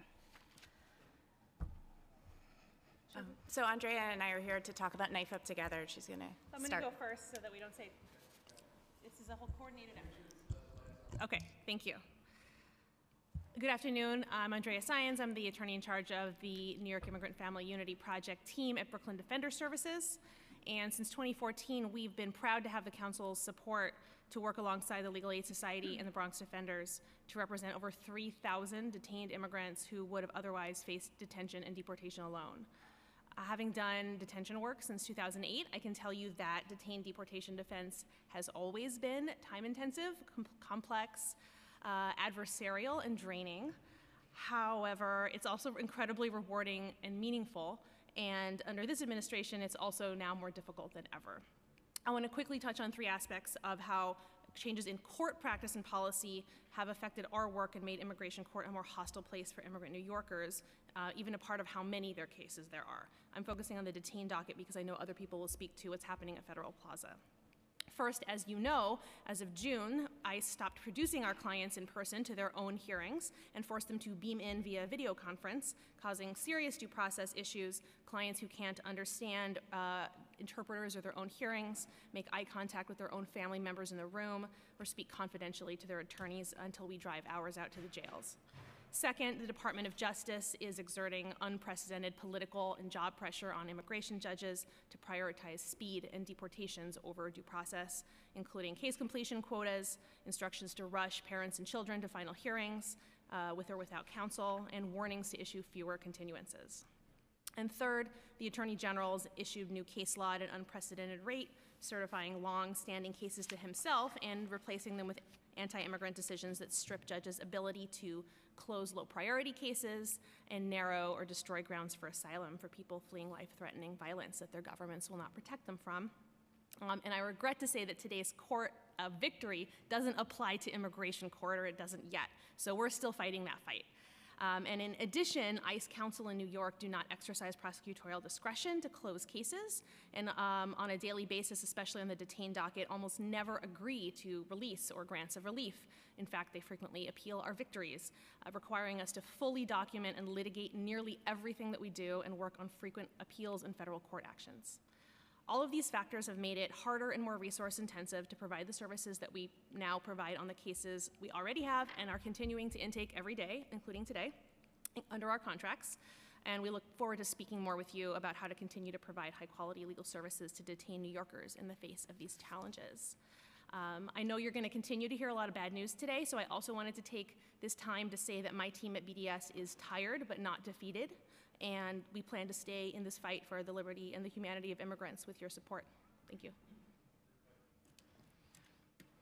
Hi, good afternoon. My name is Sarah Derry Oshiro, and I'm the Managing Director of the Immigration Practice at the Bronx Defenders. So I oversee our NYFIP program and our Padilla practice. And I'd like to thank the Council for its consistent and generous support of immigration legal services. And as Andrea started to outline for the committee, we are faced with numerous different challenges right now to the delivery of legal services. And again, I'm also only going to be focusing on the issues we're seeing on the detained docket. But in addition to the significant problems that have been caused by the refusal to produce our clients for in-person hearings and the ways in which we're seeing no prosecutorial discretion in our cases, and in addition to the every week it feels like there's a new terrible precedential decision from the Attorney General that are limiting our clients' ability to have due process under the law and seek the protections that they're entitled to. We're also seeing the indiscriminate enforcement in terms of who is being arrested by ICE. We're seeing, as the commissioner was testifying on the previous panel, a stark increase in the sheer numbers of how many people are being arrested, and we're also seeing a spike in the numbers of people who have no criminal record whatsoever being arrested. Some of these are, sometimes they're referred to as collateral arrests, but ICE might go to one house looking for a particular person and pick up other individuals as well. And I think we can confidently say that under the previous presidential administration, with a system of the priorities for whom they were prosecuting for removal, we could sort of more safely say certain people were not as vulnerable to be arrested and put through proceedings, and we can't say that anymore. And the other, I think, one other huge problem is the spike in courthouse arrests that we're seeing in New York City and outside of the city as well. But in terms of what we're seeing here in New York City, this problem it's penalizing people who are responsibly attending court hearings. This is a problem for immigrant community members and their families, and it is exacerbating actually the court backlog and the numbers of people who are in detention, because essentially what they're pitting people's fear of deportation against somebody's desire to exercise their rights within the criminal justice system or any of the court systems. And when people end up in ICE custody with open criminal cases, the impact on those people and on the process is it prolongs the amount of time the case lasts, because then those same people don't go forward with their deportation cases seeking bond or seeking relief because they can't, because the criminal case is opened. And you actually have instances where the public defender and the district attorney are working together to get their clients produced back to the court, to the jurisdiction in which they have a criminal case, to resolve that case, and ICE won't honor those writs of production. So, that, in addition to being a problem for the due process rights of the person who has to go to court or the witness or whatever it might be, it's also then creating more problems for the immigration proceeding to finish, and particularly to finish favorably because of those open cases. So, can I ask about that one piece? Yeah. Is that situation in which ICE will refuse to allow for the open criminal case to be resolved? Is that essentially the final decision, or can that be challenged by a district attorney? What happens when you get to that point? I mean, there are instances in which you can have a resolution of a particular case through like a paper plea if your client is still in ICE custody and you just cannot get ICE to pick them up and bring them to that court hearing. That presumes that the client is willing to plead guilty to something for a paper plea. But it's not easy, and frankly, not everybody wants to plead guilty and shouldn't have to. So I suppose theoretically there are court actions one could take in federal court, maybe to seek a mandamus to compel ICE to produce that person. But again, that's staff capacity that we just don't have right now because we're just flooded in the immigration courts alone. And that's the point that I wanted to drive home, is that's going to be the case over and over again, more and more, as people collateral and beyond are going to get picked up. Yeah. And you need a lawyer to be able to have the capacity to follow that case and be able to advocate through the multiple courts that they need to resolve all the different pieces to get a good resolution, a final just resolution, whatever that might be, through the courts, period. Without a lawyer, you can't do it without a lawyer. And in addition to the problem of courthouse arrests in particular, yet another issue I think is, like, in the past 2 years, our clients have lost the ability to seek LORA bond hearings from the immigration court, which just means that if somebody is subject to mandatory detention and not eligible for a bond, if you want to even try to get a bond hearing, you have to go into federal court and file a habeas corpus petition, which at the volume that we need to do that it is a huge challenge, and those cases take months to adjudicate, hours and hours of time. It takes a specialization that really needs to be keenly developed in particular staff. So that's another area I think that we're under a lot of pressure with. Thank you. And just, thank you to the council for supporting this program. As Andrea said, we are tired, but we're not giving up.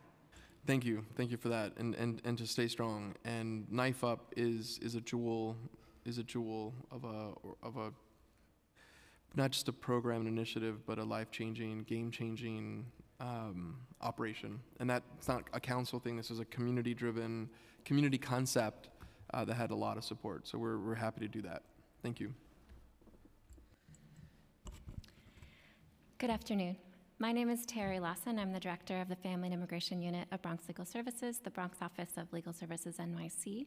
I also co-lead the Bronx Immigration Partnership, which is a collaboration of community-based organizations providing legal and social services throughout the Bronx. Thank you for the opportunity to testify.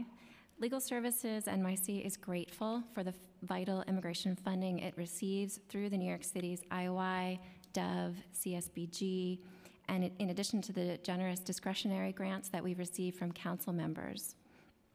Through these programs and other funding, we provided legal assistance in 5,485 immigration cases, benefiting over 12,000 immigrants and their family members last year.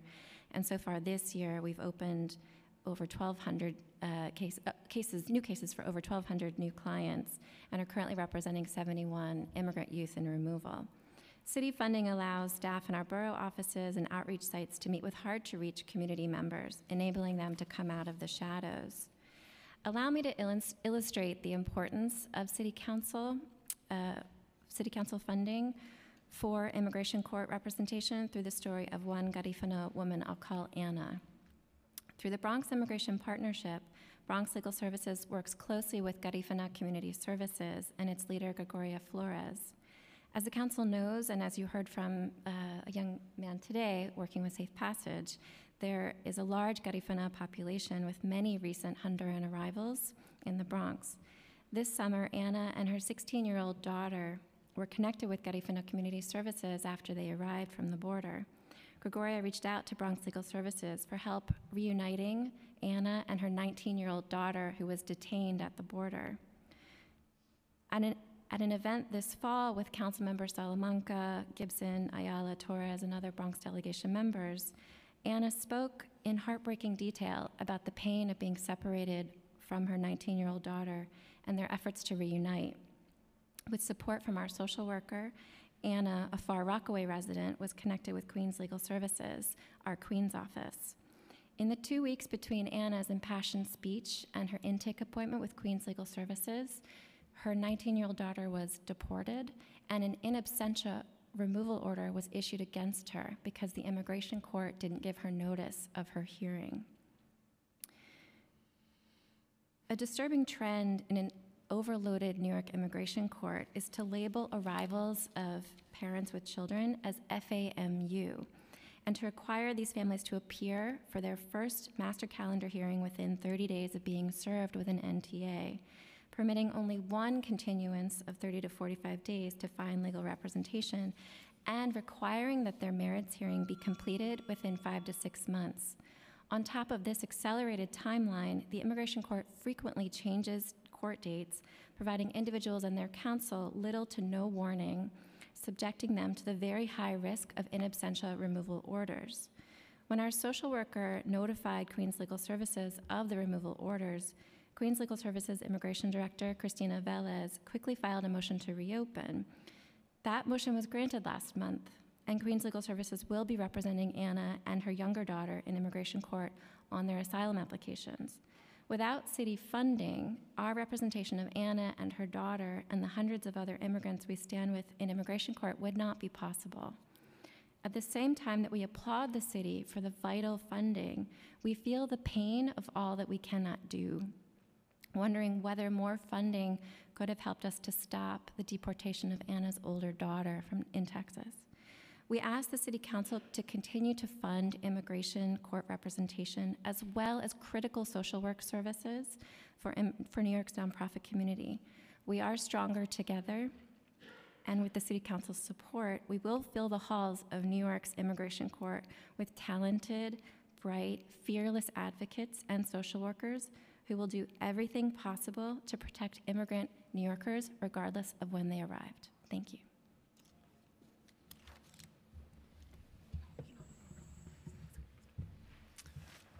Thank you, Chairman Menchaca and the other members of the committee for convening this very important hearing today. And thank you also for such a warm welcome for Axel earlier this afternoon. He was pretty excited. He was delighted on his way out. So thank you for giving him that opportunity to tell a very important story. My name is Rich Limesider. I'm the Executive Director of the Safe Passage Project, and we're a nonprofit organization based here in New York that does only one thing. We provide free lawyers to refugee children who are being deported. Safe Passage was founded in 2013 with a half-time staff person, a small budget, working alongside many of the organizations in this room in response to what was called the surge of unaccompanied minors arriving in New York. And we will end 2018 with 28 staff working with more than 400 pro bono attorneys, supported by a $2.4 million budget, and having the privilege of representing more than 800 children in removal proceedings at New York's immigration court. Today I want to talk about three things. One, I want to give a little bit more context and data and chime in with the very able and thoughtful testimony you've already heard. I want to share a little bit of good news about what's been possible because of the support of the council and the city over the past few years. And I want to add my voice to the encouragement, thanks for the support so far, encouragement to continue that support, and especially to chime in excitedly about this conversation on universal representation and how we can work together to move towards that very important goal. So data from the TRACK program at Syracuse, which has been referenced earlier today, says that without an attorney, unaccompanied minors at New York's immigration court will win their case only 17% of the time. And that's data that goes back almost 15 years based on their monthly FOIAs. They're unable to argue for the protections that they actually qualify for, and more than 80% of children are issued removal orders. The federal government is increasingly sophisticated in its administrative and procedural obstacles to this work, and there's a whole alphabet soup that's going on these days: RFEs, NOIDs, NOIRs, requests for evidence, notice of intent to deny, notice of intent to revoke, status that's previously been granted. In one recent example with Safe Passage Project, we had been pursuing relief for one of our clients based on a law that offers protection for children who'd been abandoned by their parents. And in this case, the federal government rejected our claim because the children's parents had died, and the government wanted to argue that that didn't constitute abandonment. So this is the sort of administrative obstacle that we're now facing. We are still generally winning most of these cases. When we get to the end of the case, we often see a positive outcome, but it takes longer than it ever did before. And so when the child does have an attorney, the statistics are exactly the opposite. We see that 80% of children who do have an attorney by their side will win their case. And I'll just finish up by saying that we know that together we can do more. The support of the Council for the iCare program, bringing together a coalition of providers, has made a tremendous difference. We encourage the full support and full funding of that program. We agree that the Council should continue to advocate to oppose the criminal carve-out, and we'd love to work together with the Council and the administration to figure out how to make universal representation a reality. Thank you. Well, there's really only one person that needs to get convinced, and his name is Bill de Blasio, and he happens to be the mayor of this great city. And so I think he's the only one that's really blocking this. And so we'll figure out a way to create that pressure point. And as we build that narrative, I want to ask a little bit about how, and Rich, maybe I'll start with you. You really make it clear that there's a mission to get to 2020 and have no child in NYC face deportation in immigration court. And so how do we get there? What's the plan for safe passage? What does that look like?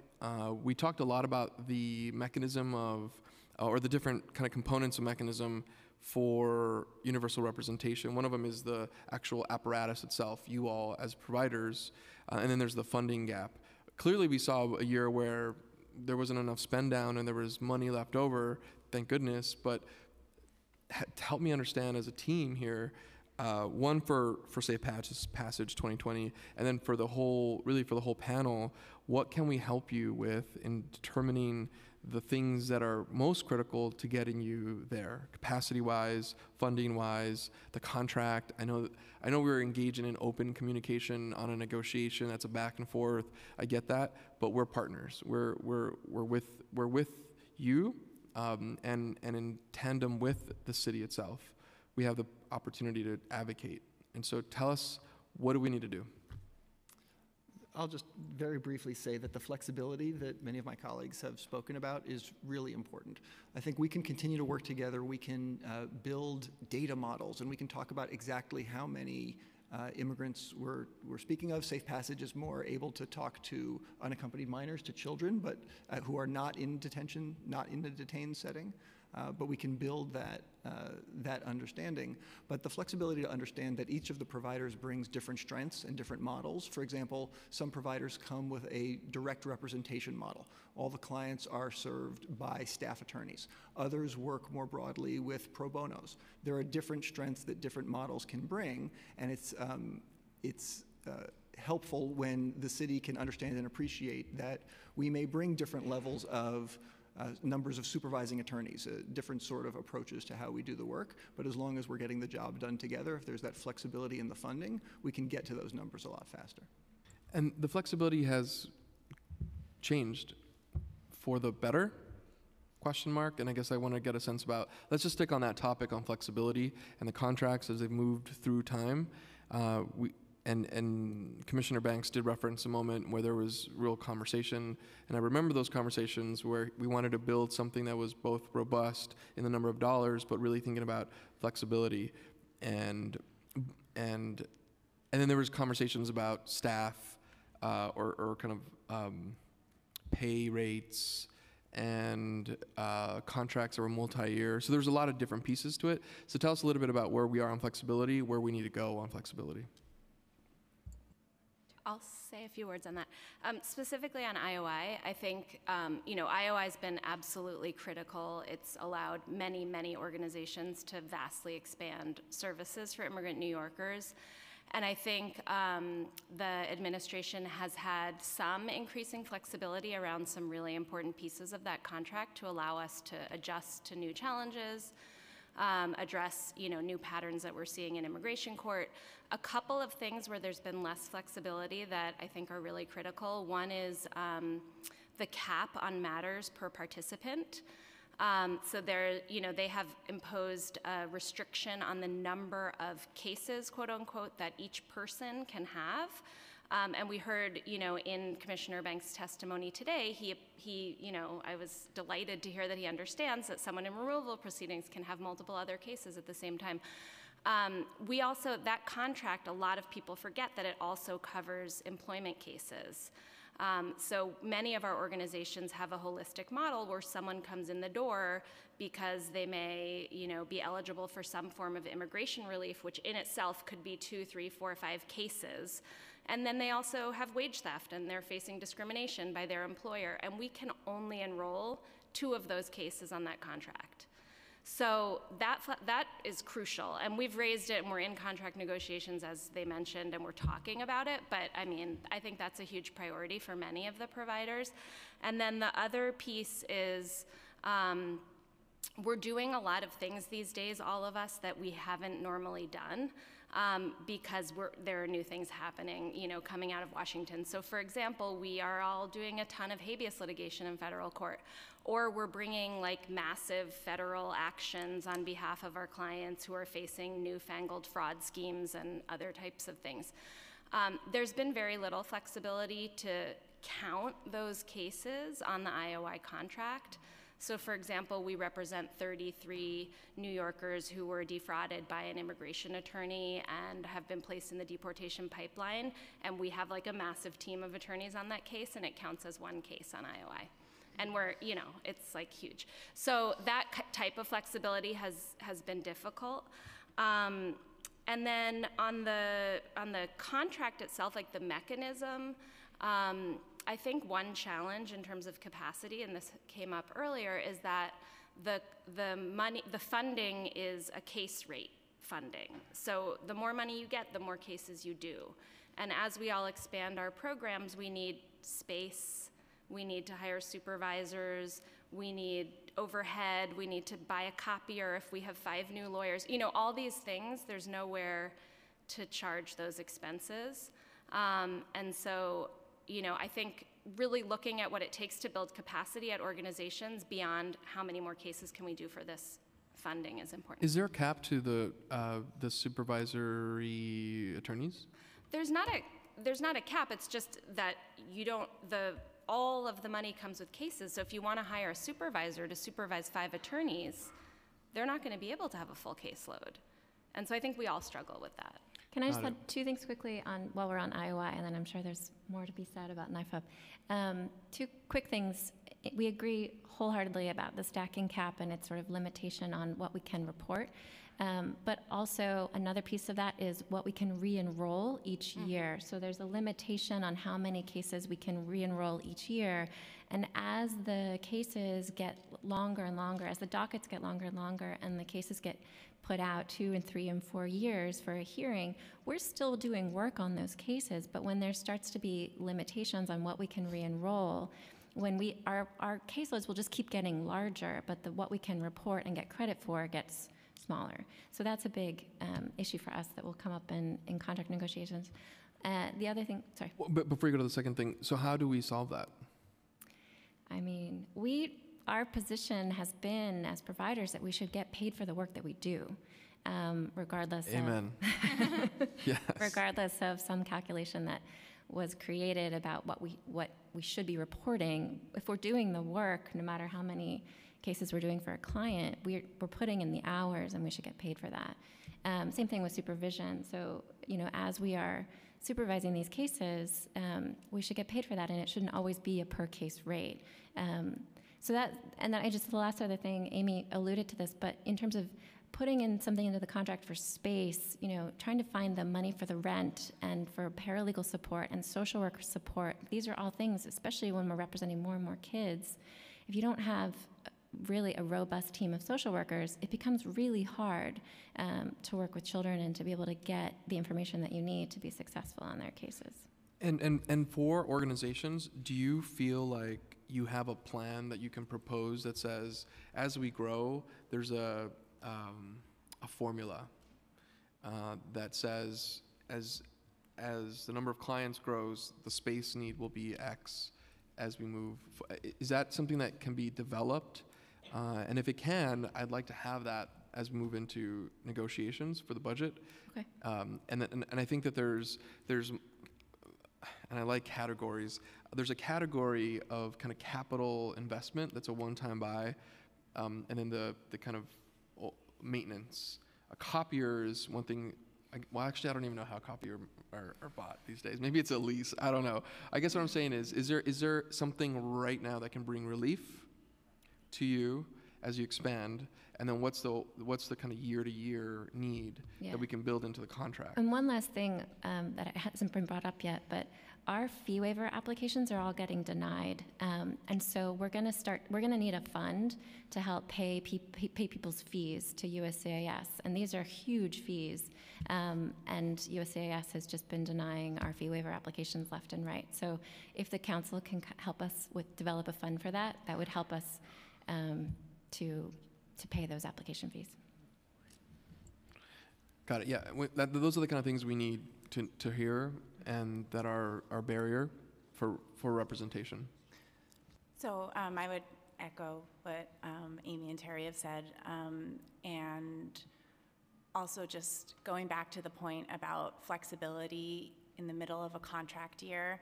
I would be remiss not to mention that, like, this minute as we speak this week, Knife Up is undergoing a huge crisis of how our clients or our future clients are being calendared all of a sudden at 26 Federal Plaza instead of at Varick Street. We have, systems in place that are now 5 years old of how each provider staffs the Varick Street courtrooms every week. We have systems, we have staff ready to go who are there, present. Today is Wednesday. Today is Wednesday. Today there was one Knife Up client picked up at Varick.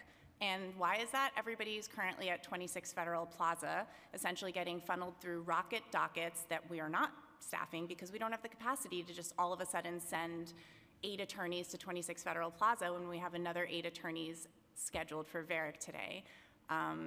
The immigration court is telling us they just want people to have the opportunity to go home to have the opportunity to have a bond hearing before Christmas. Nobody's having bond hearings. In fact, we have pro bonos volunteering there as we speak, asking those judges at 26 Federal Plaza to please reset them over for Varick Street intake days. So, I mean, this is an issue that's going to be ongoing as we see the immigration court trying to address the backlog. It is, in fact, valuable to address the backlog. The Bronx Defenders just sued about the delay in how long you have to wait between when you're arrested by ICE and when you first see an immigration judge. But just opening up courts from one day to the next with no advance notice, no ability to have the providers prepare accordingly so that we can get the money to hire the people to staff these dockets, it's a problem of epic proportions, and we need the flexibility to have emergency infusions of cash into our services in the middle of a contract year. Yeah. Have you asked for resources to address this problem from the administration? So this kind of just happened. Right. So we'd love to follow up with you about that ASAP. Okay. Yes.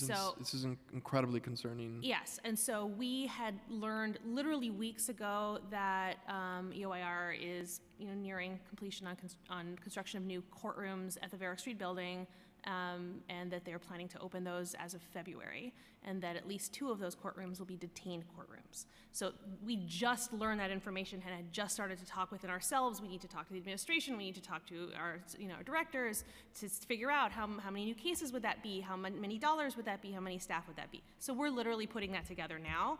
And then we had kind of this drama this week, which we think we're going to mostly overcome through like sheer teamwork and volunteer power. But the bigger thing that's coming down the road is that EOIR is about to increase the detained docket, and they're going to do that not on July 1, but in February. And so, as you know, and essentially it's kind of happening now. Right, so, but we think that what's happening this week is not going to happen every week until February. We think we're in communication with them, but we do know that they are planning to more permanently staff more judges on the detained docket. And to help clarify the video conferencing move from ICE, and whether or not the video conferencing will continue with these two courtrooms that they're opening up. I assume so. I mean, we continue to try to figure out everything we can do to bring our clients back. But my understanding is that both ICE and EOIR see video conferencing as sort of the wave of the future. We all have to get with the program, and so that they would, I assume, run video hearings with all of their new courtrooms, assuming they have the technology to do so, which has been a problem for the last 5 months. They haven't had the actual lines to run enough hearings, and that's what caused immense delay on the detained docket. Hence the lawsuit that is really pushing for a decrease in the time of detention.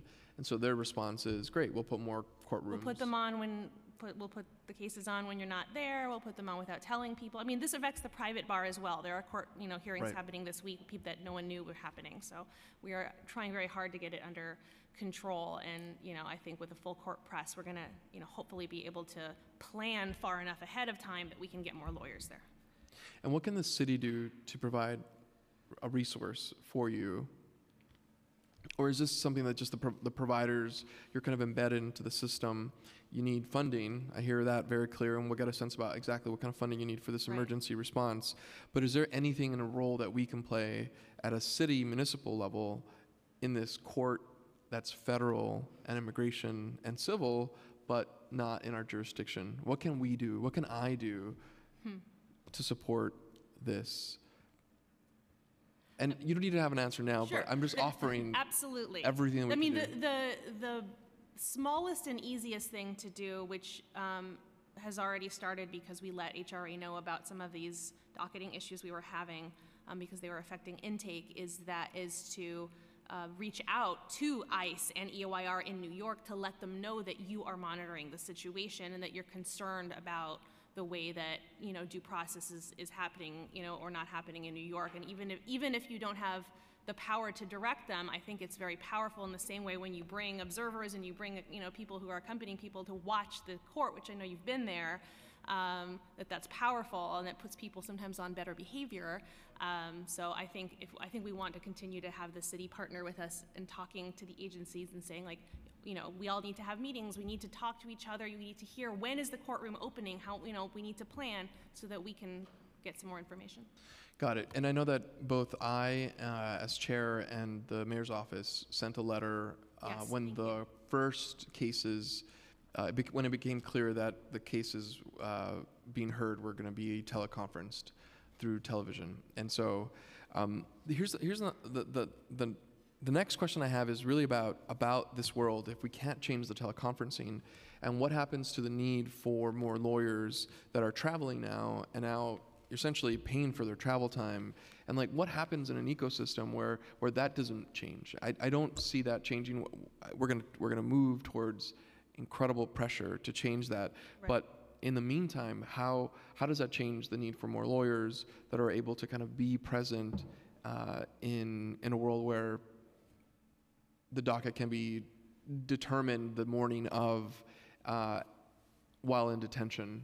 How does that, you're closer to it, what does that do to the need for lawyers? I mean, there's an increased need for staff attorneys that are doing the work because there's only so many hours in the work week. And to your point, yes, it does take more time to make those trips to do an initial screening, even just to tell somebody that they don't have relief, right? That can take a half day of an attorney's time, whereas it used to take an hour in the morning on the day of. So there's definitely a need for just having a larger pool of money to hire the attorneys to do the work. But then going back to Amy's point before about funding work that's not just the direct legal services in immigration court, but the litigation efforts to sue the federal agencies whose policies are having such a detrimental impact on our client population. Like, it's harder to fund impact litigation services, but somebody might need to sue over VTC in the near future because we don't, because that policy hasn't stopped, despite our attempts to meet with ICE and to, explain to them what we think is so legally problematic about these policies. So, currently the lawsuit that the Bronx defenders brought about the initial presentment unlawful practices of detaining people on average 80 days before they see an immigration judge. That's not funded under the NYFAB budget, but it's impacting all of our NYFAB clients. So I think taking a broader view of what funding immigration legal services might entail, given how necessary it is to bring these federal lawsuits, it could be a way to move forward as well. Got it. Including litigation on ICE in courts, litigation on fee waivers. I mean, the list is endless. Right. And that's another request too. What's the price tag on suing the federal government on all the cases that have yet to kind of go, and do we have the capacity to do that? I think part of the larger conversation that we're having here is how do we bring lawyers in front of people so that we can have that representation? But the system itself is changing, and we got to figure out a constrain it so it doesn't change for the worse. And when it does, we can sue them and win. And that's our prerogative. That's the municipal government role. Right. And I dare anyone to say different. And so how do we make that case? But we're going to need a budget request, and that's coming up soon. So it'd be great to kind of figure out where and how you're prioritizing what lawsuits we can focus on, and what kind of resources we can bring from our own council as well, and join you in these lawsuits through time. And that's another kind of visibility. We're watching you, and we're also suing you, and that's the power that we can bring. And I'll have to talk to the lawyers to see how that works internally. But I think that's initiative that I want to make clear that we want to do and support you. But we got to understand the plan that you're leading and how we can support that. Any other items that you want to point to kind of give us a sense about need? I know there are a lot of other service providers that want to talk, but I want to make sure any other last minute things. And thanks for alerting us of the courtrooms at Barrick, and even just this week, clients being moved to 26 Federal Plaza, and how ridiculous that is, and contrary to due process. And they're going to do everything they can. Thank you. Thanks to this panel. Okay, we're going to get through the next panels. We have a few more panels to go, and two more panels. And we have here Hassan, Legal Aid Society, from NYLAG, Lauren, Reef, Camille Mackler, New York Immigration Coalition, Franco Torres, the Catholic Charities Community Services, and Mark Valinotti, Northern Manhattan Improvement Corporation, please.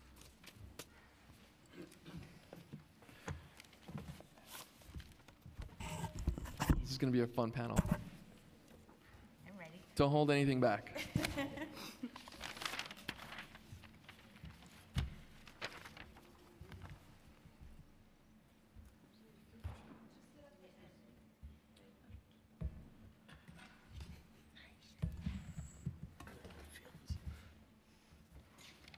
Hassan, do you want to start? Sure. So good afternoon. I'm Hassan Shafiqullah, the attorney in charge of the immigration unit at the Legal Aid Society. The previous panel covered a lot of the things I was going to say, and so I don't want to repeat a lot of it, but I might... Give us the what do we need to do? Just a word about the 170, the criminal carve-out. So my understanding of the administration's position on the 170 is that they will honor an ICE detainer for somebody who has one of 170 convictions, which means that if I'm in New York custody and I'm about to be released, they'll give ICE a 48-hour heads up, or give them an opportunity to lodge a detainer so I can be held for 48 hours. And they will honor that detainer request if one is lodged. So I get that the city is cooperating to that extent. But I have 2 points that I want to make about that. One is, most of the clients that we're seeing in IOI and in IFAP and in iCare and all the other funding streams that have been infected by the 170 carve-out are not folks that are coming directly out of New York custody. And so the detainer law shouldn't actually apply. The way that the administrative code is written, it's just for people who are in custody who are about to be released. And so if they want to go by the strict reading of the admin code, fine, but it doesn't apply. But it's actually not fine, because even if it were to apply, and if I'm going directly into ICE custody, if Congress, in the Immigration Nationality Act, provided forms of relief that might allow me to get status notwithstanding my conviction, don't tie the provider's hands. You might not like that immigrant if we're going to go into a bad immigrant narrative, but if we have tools in the immigration laws to fight for those people, let us do it. Okay. A couple points I wanted to say on other things.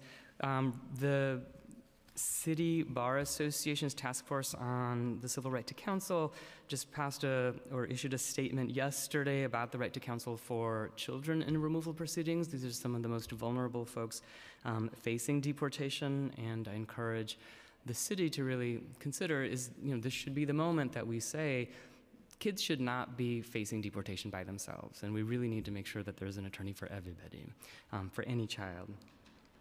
In the NYFAP context, with video conferencing and with the crazy dockets that are going on, we are going to be coming to the city for more resources to meet that need, because it's going to be incredibly challenging. There's no way for us to provide universal representation, which is what the City Council has allowed us to do for the last several years, without additional resources. We just can't do so much more with just the number of people that we have already.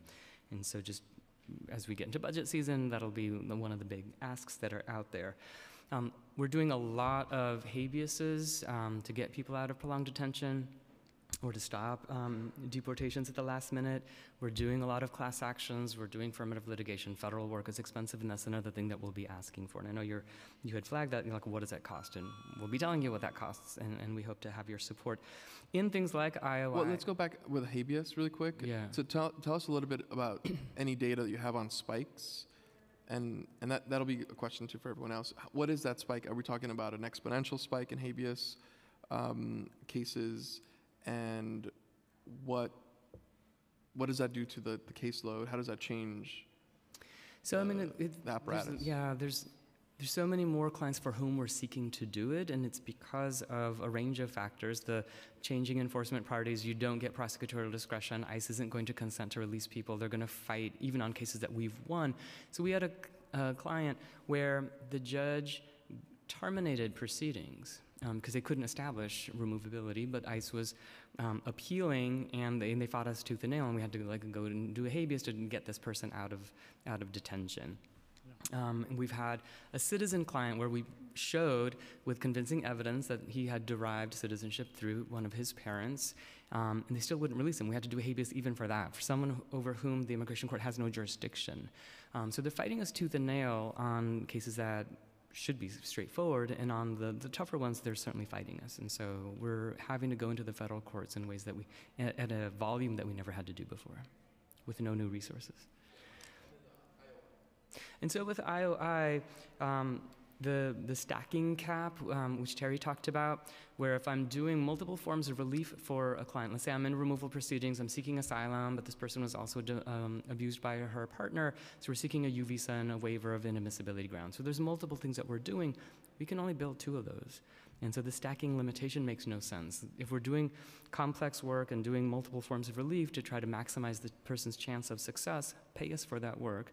And also the re-enrollment limitations, that these cases, the city is, I think, properly really emphasizing removal defense, which is great.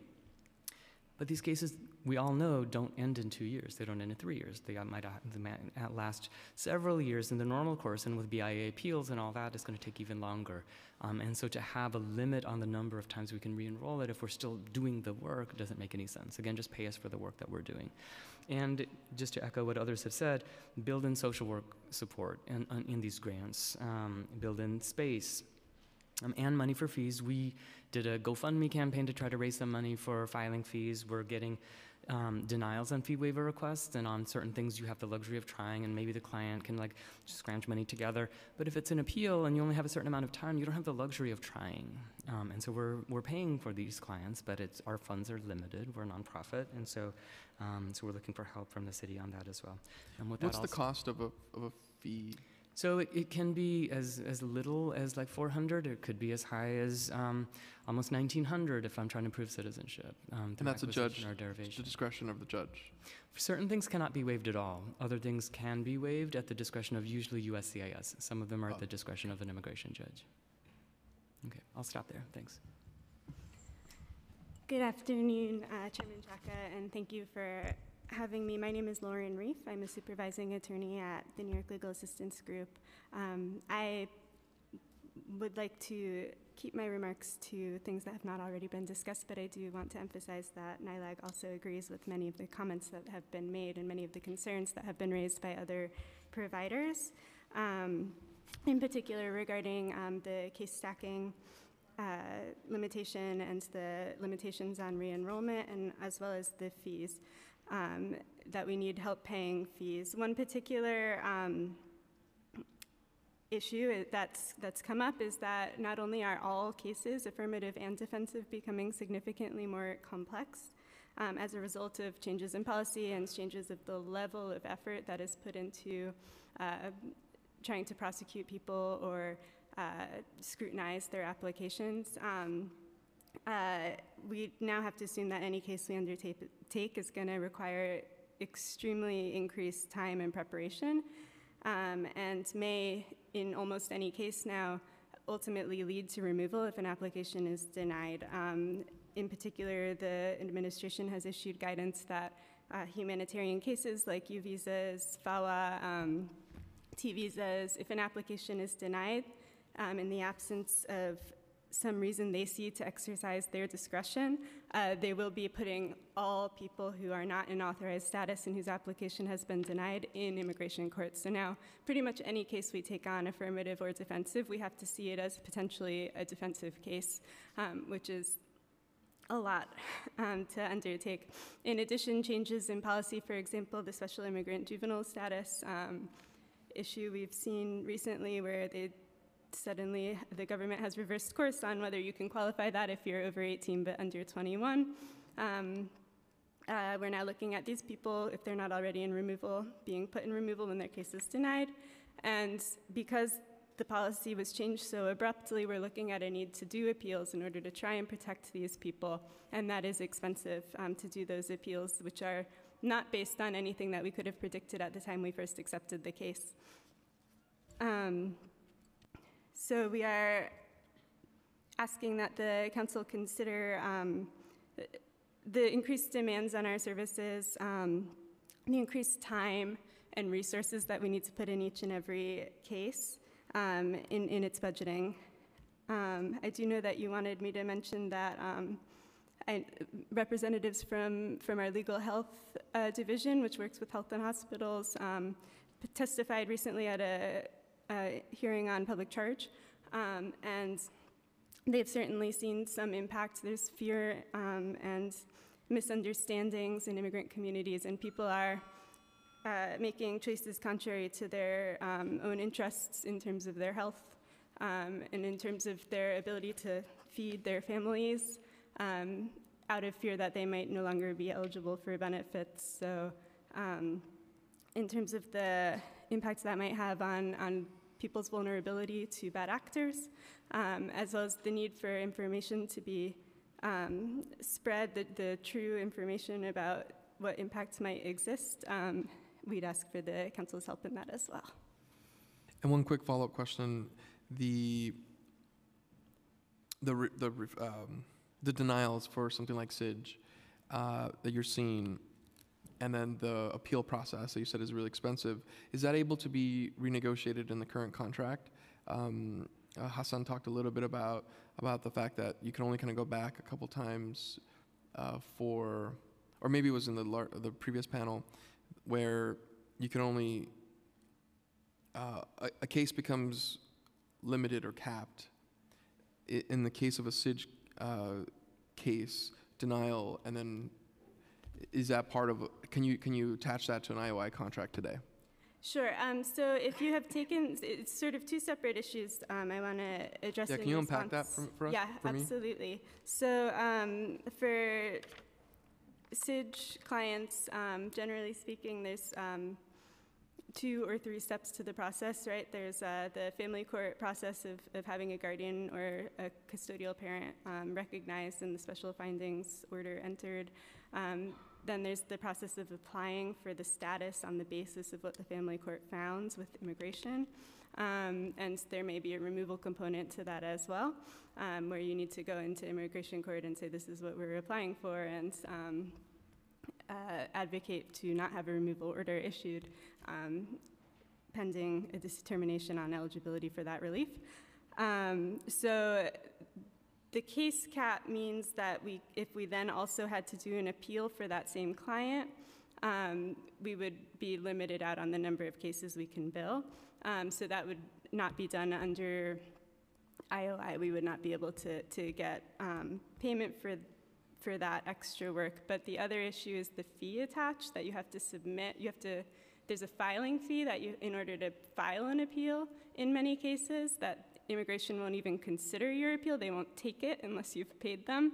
And when the appeal comes as a result of change in policy, it doesn't matter. You still have to pay the fee. So we have minor clients who are needing, they're between the ages of 18 and 21. They may be working, they may be in school, and in order to try to advocate for them further and say this policy change is a problem and just preserve any further line of defense for them, that filing fee becomes an option. It's $675 for each client who wishes to make an appeal, and that's just for the government to even look at it.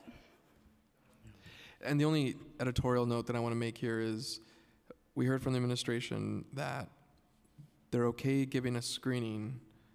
They're not okay with following up with a full case for X reason, X or Y reason. And then here we get to a point where we're saying, the administration is saying, yes, we'll give you a case, but as complicated as it can get, there's a limit. And once someone gets connected to the city of New York, they should have the entire process not only paid for, but cared for and holistically approached. It just, the idea of someone kind of walking onto a cliff and we're kind of saying, sorry, bureaucratic issues, budget issues, we're not committed to the full length of case and the multiple courts that we have to go to support one New Yorker.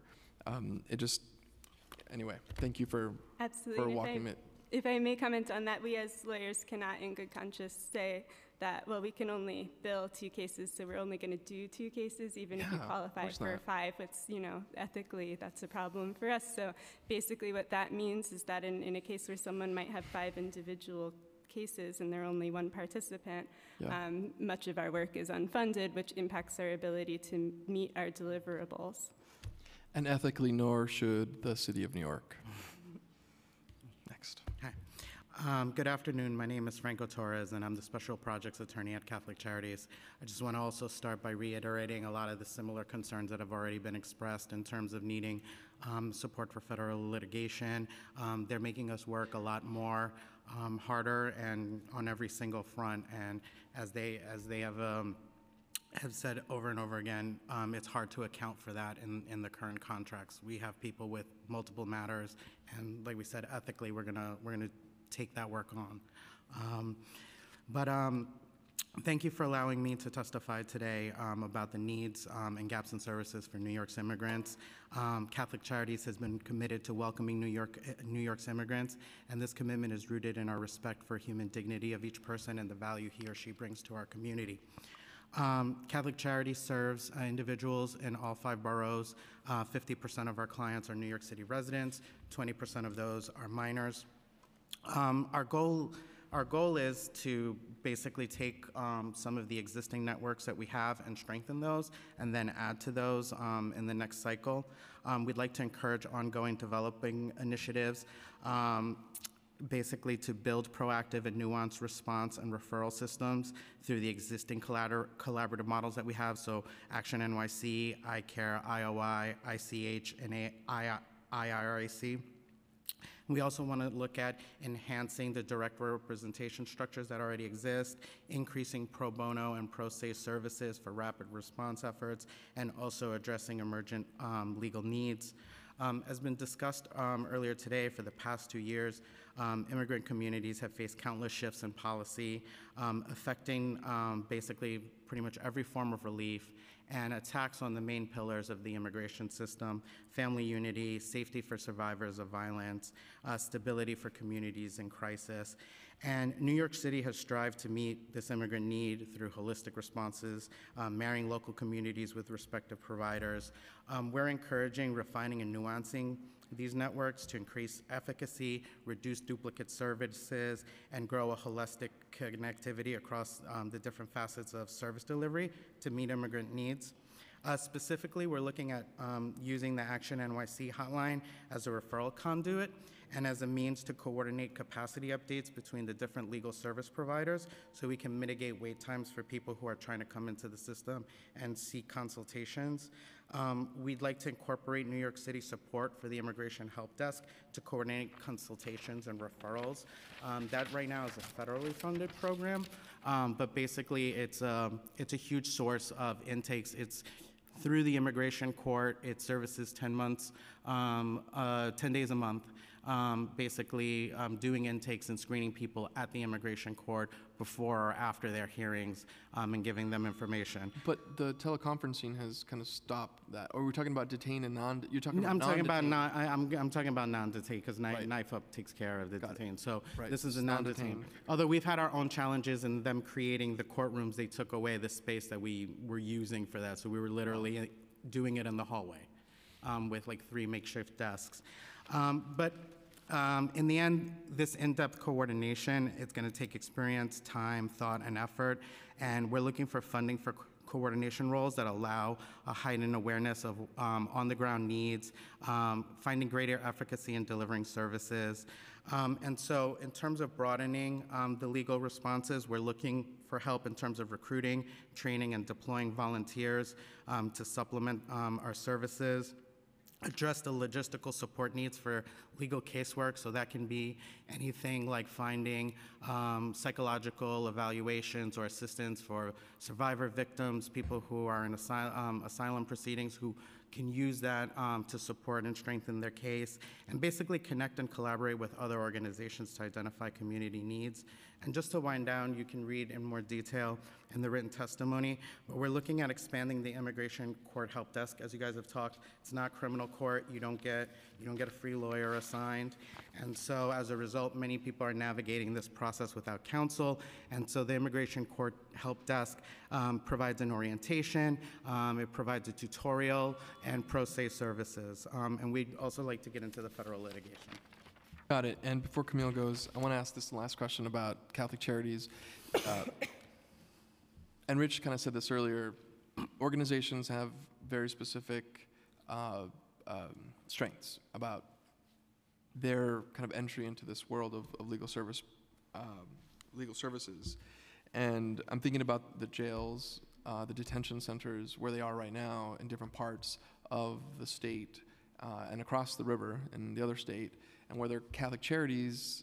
I mean, I'm brainstorming out loud here, and maybe we should do it offline, but I'm thinking about what you do already for non-detained and the kind of need for a kind of detained service like NYFUP and working with a nonprofit that has, you're everywhere, Catholic Charities is everywhere, to provide that service for folks who are detained and getting access to them at their jails, and working with you to think about how we can do that. Yeah, our organization is already thinking about entering into that, because we get a lot of calls actually from local parishes. We'll get something from Father John out in Middletown about a local family that has had this happen where somebody is taken to detention, and we now route those. We route those through NYFUP, but that's something that we have also. It could be robust, it could be funded, it could be connected. And unfortunately, I think this is going to continue to be a Oh yeah, I don't, it's going to get worse. Yeah. And on that note, Camille. I can speak fast if you want. That was a joke. Give us everything we need to hear. I obviously, first of all, thank you for the opportunity, and I obviously echo, and I could never say better than what these providers have said today.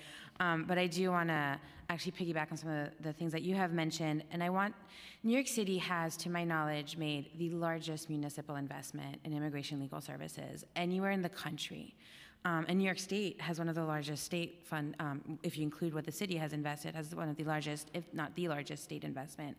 So I think now it's time for us to start pushing ourselves to think about more. How do we get to universal representation? How do we think outside the box? How do we use the phenomenal energy and power and knowledge that we have here in New York City and here in New York State? And how do we start moving the conversation on universal representation, the needle on that? Because it's going to start, those conversations, things are changing in DC, right? Starting in 2 weeks, we're going to start having more oversight. We're going to start having more questions being asked. There are rumblings of independent immigration courts. There are rumblings of access to counsel issues going on down there. And we want to make sure that when those start happening, they point the finger right here at New York City and they say, that's how you do it. That's how we do it. You know about our immigration lawyer army. You know we get together once a month and we talk about these issues. They talk about it all the time in between. We're constantly channeling the energy. These are some of the most passionate, dedicated people. And I think, Lauren, you know, it's true we have ethical obligations to see our cases through, but I've never seen a lawyer in this room or outside this room walk away from a case. And to your point about how do we do this around the state, in Albany County Jail this summer when they brought 300 migrants from the border, it was New York City lawyers who showed up and who helped and who got those individuals out, who got them talking to their kids again, who had been ripped from their necks. It all starts here. So let's start thinking about how do we allocate our resources properly. Let's make sure that we're not having arbitrary lines as to who gets services and who doesn't, but let's make sure that the ones who get the free services truly can't afford it. Let's make sure that the ones who can afford it go to private bar, qualified, ethical, vetted private bar. And let's make sure, but more importantly, we have a whole category of individuals who fall in the middle, more than the 200% of the poverty guidelines, but not enough to afford a private lawyer. We've never had those conversations yet in a real public setting of how do we get to low bono models? How do we get to models that don't only rely on public funds, but do tap into the expertise and the knowledge and the energy of this field? Let's talk about how we help the people who never get services, the appeals. That's where you change case law. Look at what NYCC did when they went to federal court and they got a decision on how long the government can actually detain individuals. That was seminal. Every single time that you file an appeal, every single time that you challenge a federal action in federal court, you're changing the law, but providers can't do that right now. They can't help all of the hundreds, if not thousands of New Yorkers who have unjust deportation orders because they went to court and they didn't have good legal representation and now they live with that hanging over their heads. Let's make sure that we're funding that. Let's be using technology. Let's look to our neighbors to the north. In Canada, the federal government gives provinces money for legal services, and in some provinces, they use a voucher system so that private bar can be brought in through a vetted mechanism to enhance representation. And in Canada, 95% of refugees or asylum seekers are represented through that mechanism. So where else can we learn from? Let's have those conversations. Let's figure out how we can network the state so that everything that's happening down here can also impact out of state, because when one of our New York City residents gets arrested at the Canadian border, we need somebody out there to help us too. I obviously have already started thinking about a lot of these issues, and I look forward to thinking about them more, to using the energy to talking with the providers as to how we can really become an innovative city where we don't not only have the largest investment, but we have the best investment in legal services. And the last thing I want to say, and I have so much more to say about this, but I know these conversations are only beginning, but I want to commend you, Chairman, for how much you have done for this. And I really think that in 3.5 years, when you step off of this chairmanship, we should give you a JD and make you an honorary immigration lawyer for all the work you've done with us in the ranks. I don't think any lawyer in here would approve that. You've got my handwork. But I like, maybe I'll go to law school. Don't do that. Okay. We'll use you better elsewhere. There you go. This is a partnership. Absolutely. Thank you. And before we leave you, Camille, I want to ask a little bit about the appeals. I think that's incredibly bold and vision about calling out that space. The appeals is where we change the law. Mm-hmm. And Knife Up did it, and I think we go back to that often. And so that's connected to the previous conversation about funding lawsuits, and appeals can be another piece. And so if the New York Immigration Coalition, in partnership with everyone else, can come up with what does that look like in terms of funding, to think about that flexibility, because what we're asking the administration to do is be more flexible, but also be more direct and focused where we need to do that. And this could be an area where we can focus some money. Every year, we're going to take on 3 or 4 cases that are going to be helpful to change the law.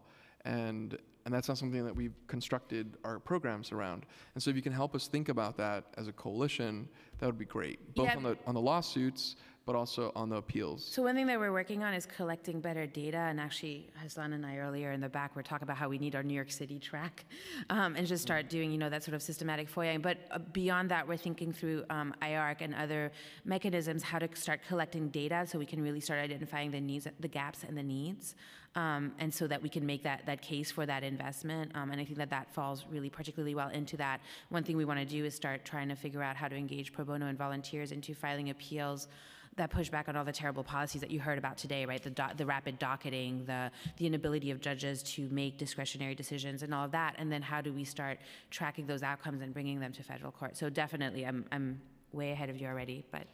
Looking forward to sitting down then. Yeah. Thank you. Thanks, Camille.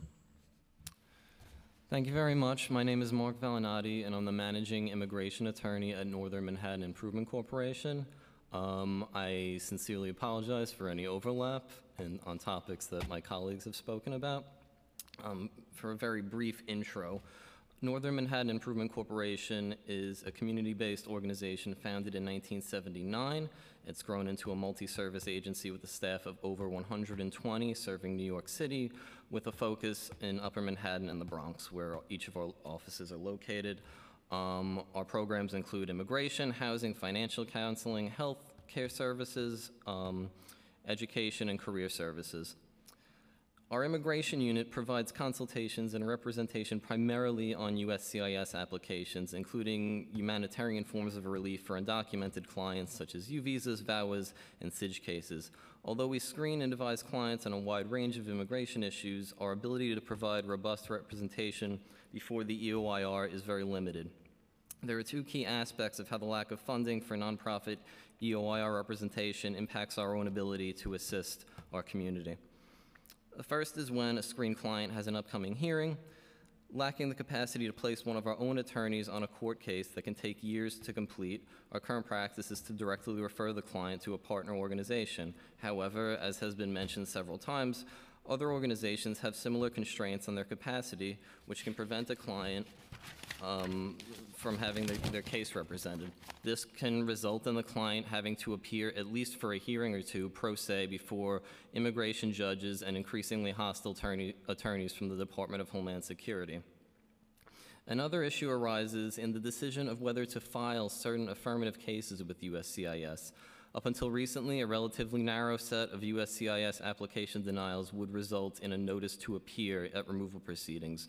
This June, DHS issued a memo vowing to greatly expand instances where the applicant for immigration benefit will be issued an NTA. This includes, but isn't limited to, applications for adjustment of status, applications to extend or change temporary status, U-visa applications for crime victims and domestic violence victims, applications for the abused spouse of a permanent resident or U.S. citizen, and also special immigrant juvenile status applications. This new policy mandates an extra layer of analysis and risk assessment before even deciding to file a case with USCIS for a client who isn't already in removal proceedings. The likelihood of a positive outcome for an application, which can depend on the officer's individual evaluation, is now weighed against the risk of being issued an NTA upon denial and having to fight against deportation. And as with new clients who are already in proceedings, we will have to refer out to other organizations, those summoned to immigration court after the USCIS case is denied.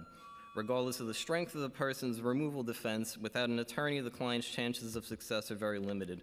As a direct services provider, it is especially disheartening to have to tell a retained client that we must now refer them in the hope that another organization has the capacity to defend them before a judge.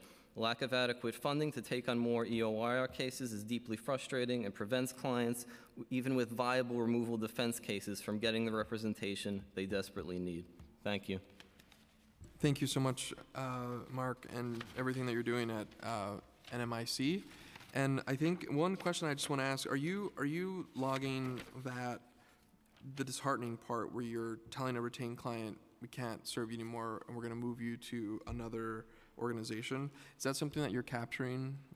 Well, that last issue regarding the expanded list of denials resulting in NTAs, that hasn't hit us yet, thankfully. But you're anticipating But that. we will keep track of it. Great, that's an important part, because again, that's where we're trying to figure out what happens when a New Yorker interacts with the city of New York through our service providers, and we carry them through the process. And I think that's going to be one of the textures that we want to present to the administration and say, once they're in our care, we want that continuum to be fair, just, and fueled with resources. That's the work. So it would be good to kind of figure out what that looks like for you and other organizations. Oh, we'll definitely be keeping track of it. Great. Thank you to this panel. And we have one more panel. And that panel is Jojo Annabelle, Immigrant Justice Corps, Ann Pillsbury, Carlin Cohen, Persephone Tan, and then Bridget Crawford. If we can get you up here, and thank you for your patience on this. I'm really happy that we're talking together, and this is a known family, all of us having this conversation. So I'm really happy that we're doing that together here.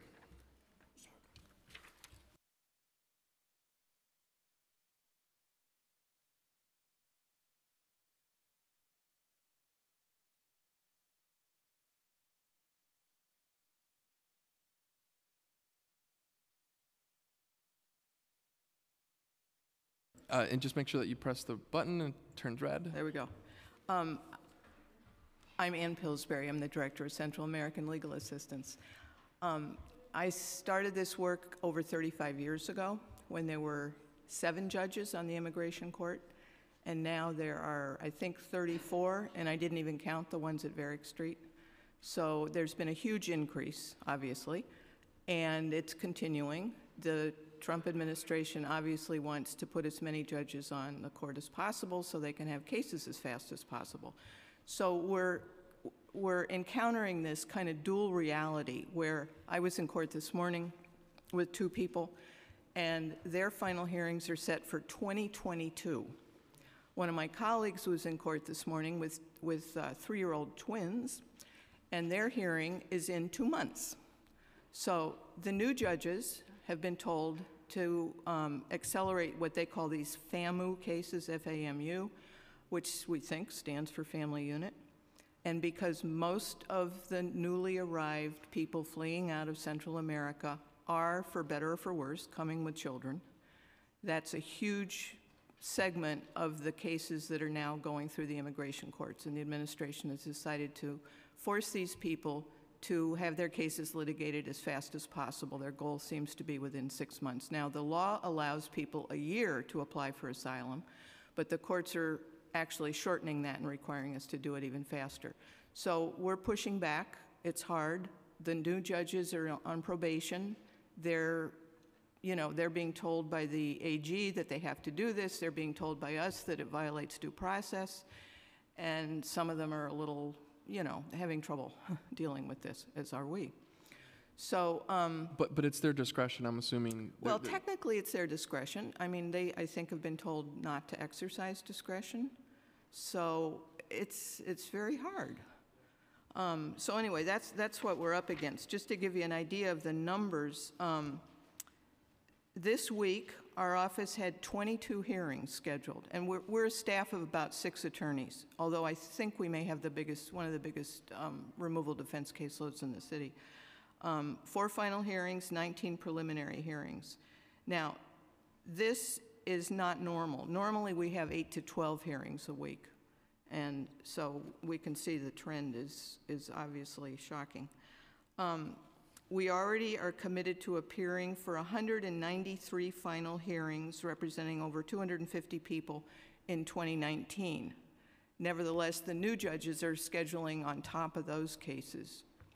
We have large caseloads for final hearings in 2020, 2021, and 2022, years for which we haven't a clue what our funding will be.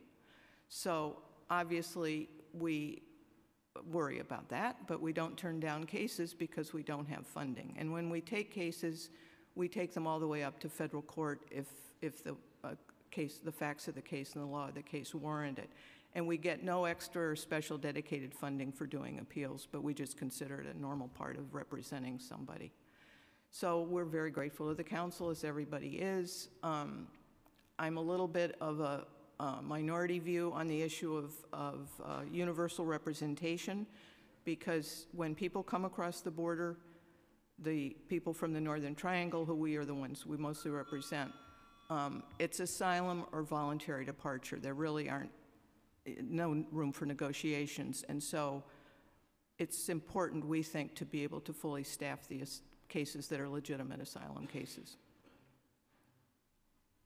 And let me just follow up with that really quick and ask on how, I guess I'm not following how does universal representation hinder the opportunity for the asylum cases that need to get well, because there's only, 40 or 50 hours in the week. And if you're going down to court with someone who has no relief except voluntary departure, you're spending hours sitting in court waiting to be called to do something that a person could do without a lawyer. Got it. And so I think we have to be realistic about how we marshal our resources. Yeah, agreed. I think it's great to have universal screening, to have everyone talk to a lawyer. But representation to me implies you put in your notice of representation and you go to court. Right. And I don't think that that would be a good use of public money. Okay. Thank you for that. And I want to follow up with you later on the I think what I'm calling the continuum. And so I think your comment and feedback can actually fit within a universal model that allows for us to focus, but allow everyone to have some sense of understanding about what their case is and options. But you'll still need that. The screening will still be a legal activity.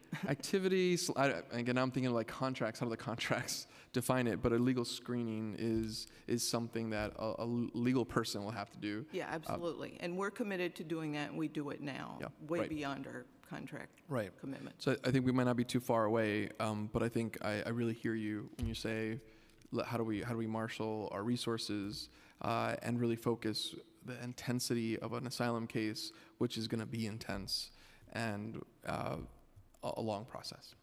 So thank you, Anne. Persephone. Hi, thank you, Chairman Chaka and the Committee on Immigration for convening this hearing today. I am Persephone Tan, Associate Director of Immigration and Policy at Asian American Federation. We are an umbrella nonprofit, and we have 60 member organizations that are Asian-led and Asian-serving in New York City. And as you may know, 70% of Asian New Yorkers are immigrants, so immigration is a very important issue to us. Currently, the Federation receives state funding for several immigration programs that we manage and work on with some of our member organizations. And this includes the Navigator Program, Opportunity Centers, and the Liberty Defense Project, which all fall under the purview of the New York State Office for New Americans, or ONA. And we are very thankful for all immigration attorneys and organizations that are here today to testify about the importance of their very crucial work that's needed for the immigrant community living in New York. And without them, the fight against the president's xenophobic laws and policies would be very hard to overcome. And my main point in testifying today on behalf of the Federation is to emphasize when we talk about the need for legal representation, we really need to think about the role of community-based organizations because they are the link between the immigrant communities and to legal service organizations, especially when the legal service organizations do not have the language capacity to speak to the immigrants directly. And specifically for the Asian immigrant community, our CBOs are the vital connections. They're on the ground, and they're trusted organizations where clients go to when they have an issue. And so we are asking for investments in both CBOs and legal service organizations when you're considering funding for immigrant legal services.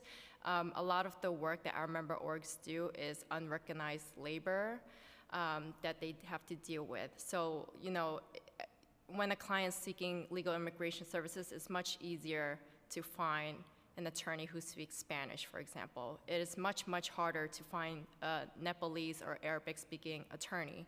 So the reliance on these CBOs, very local CBOs who speak multiple dialects of Asian languages, is very crucial in that formula to make sure that the client gets access to legal immigration services. So when we think about the capacity building for these CBOs, we really need to make sure that there is a partnership between legal service organizations and the CBOs who have direct access to these immigrants. Can't really provide legal immigration services if you don't even have that connection, right? When you, I've heard stories of making a referral to a legal service organization, but that legal service organization still has to rely on that CBO for translation services, for interpretation, for them telling the clients, you know, you need to bring these certain documents, making those appointments. So it's a lot of free work that they're doing, case management work that they're doing that is very critical to immigrant legal services. Thank you. And I want to ask, HRA, is HRA in the room? Can you raise your hand? Thank you. Moya, Mayor's Office of Immigrant Affairs, thank you. Awesome. So they're here and they heard that. I hope that you feel confident, both Councilmember Drum and I are really kind of focused on this concept of the kind of wraparound resources that really think about English language learners as they access services. The legal services are probably the more critical ones because they're difficult to understand, period. And so it's not just about having translation. And I think to your point, people who understand the law in a way to be able to communicate it correctly, and that's a robust need that requires people, and that's a whole other budget line that we have yet to find common ground with the administration right now on. And so we want to work with you to figure out how we address that, and whether it's building robust nonprofit language services and translation services, or it's a whole other team that is just dedicated to language services. And this last election, the 3 different proposals, a few of them really spoke to bringing those language services within the community boards, and so we're going to be pulling that out in the budget negotiations about how we make sure that every service has no barriers to access related to language, period. So thank you for that voice.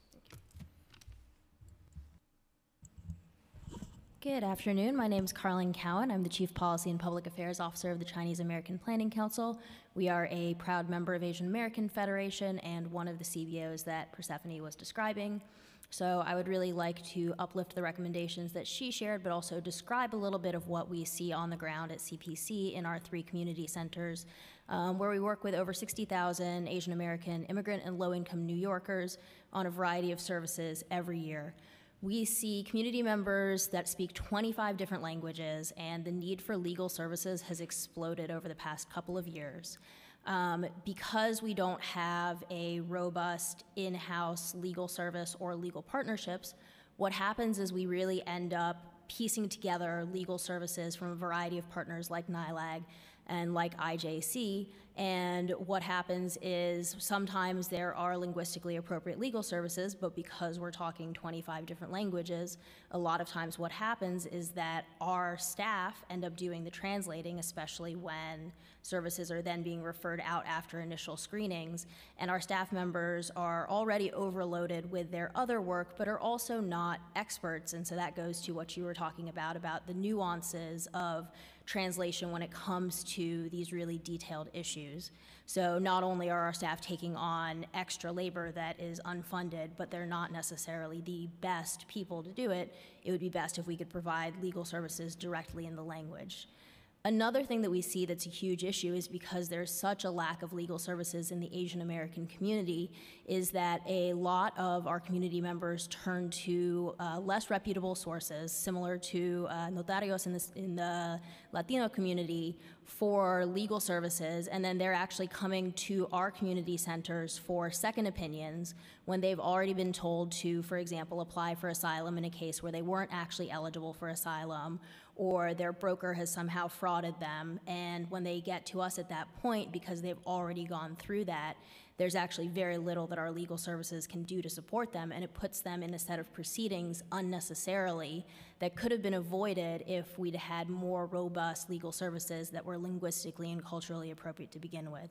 So just in conclusion, I'd really like to share the recommendations that Persephone shared, making sure that we have good integration between community-based organizations that have the language and cultural understanding, as well as trust with community members and the legal services that have been sharing so many important points about the work that they do today. Thank you. Can I ask that we want to be creative right now and think about whether or not there's an API initiative that can be focused, and I'm not saying this is the only community that needs it, but your need is very specific, and if you can build an initiative that allows us to kind of look at building out what you need, and what I don't want to do is create that for you and with your partners, whether that's building out a legal arm for CPC or other organizations, or kind of building a relationship that's singular. And again, I'm doing what I said I wasn't going to do. Figure out what you need and then let us know. And I think that's where we need to start, from your experience on the ground with your organizations, to address the language barrier and the unfunded labor that's currently going on right now. There's no efficacy at the end of the day, and that's unacceptable. So let's figure out how we can really address that from your perspective. Absolutely. I think that's a huge need for us and other organizations that work with the Asian American community, and would be happy to talk about that more. Good. Thank you. Thank you. Chairman Chaka, good afternoon, and thank you so much for inviting me to speak today. You've asked a lot of thought-provoking questions this afternoon, and it's interesting that I have answers to some of them. I think that what you heard today is how legal service providers and activists are drinking out of a fire hose because of what is happening here. The only thing that keeps us all going are the stories of resiliency and the stories from our clients who've seen so much, keeps us going. But to answer some of the questions that you answered, so 4 years ago, we made the largest infusion of immigration talent into into the city. 25 recent law graduates, very committed to social justice, who came in and infused legal service provider organizations with energy and took on so many cases. I'm proud to say that 96% of them have stayed in the immigration field since they graduated. We graduated another 25 in August. 96% have stayed in the immigration field. You're talking about capacity. We are graduating folks who want to do this. Folks are coming from California because there's no immigrant justice corps. There's no way to get their foot through the door, coming to New York to learn and going back. If you're talking about capacity, we're building a pipeline. Our footprints are all over the legal service providers in this city. They take on our staff sometimes 18 months into the fellowship. They are hiring them, which means that we're doing something good. We are bringing real talent into the city. We are also trying different delivery models. We are capacity building. We are not only dealing with the reputable organizations, we're building capacity. We've built capacity at Arab American Association in New York City. We've built capacity at Menkwan. We've built capacity at Sauti Yetu, which works with African women. We've provided them with lawyers. The fellows we are bringing in are immigrants or first-generation immigrants. They speak multiple languages. We are not bringing folks in where organizations also need to hire translators for them. We can do a lot. The model we have, especially with our college graduates who are embedded in all 5 boroughs, they are all, we're working out of libraries. These are folks who we have first years and second years, we've paired them. You talk about supervision.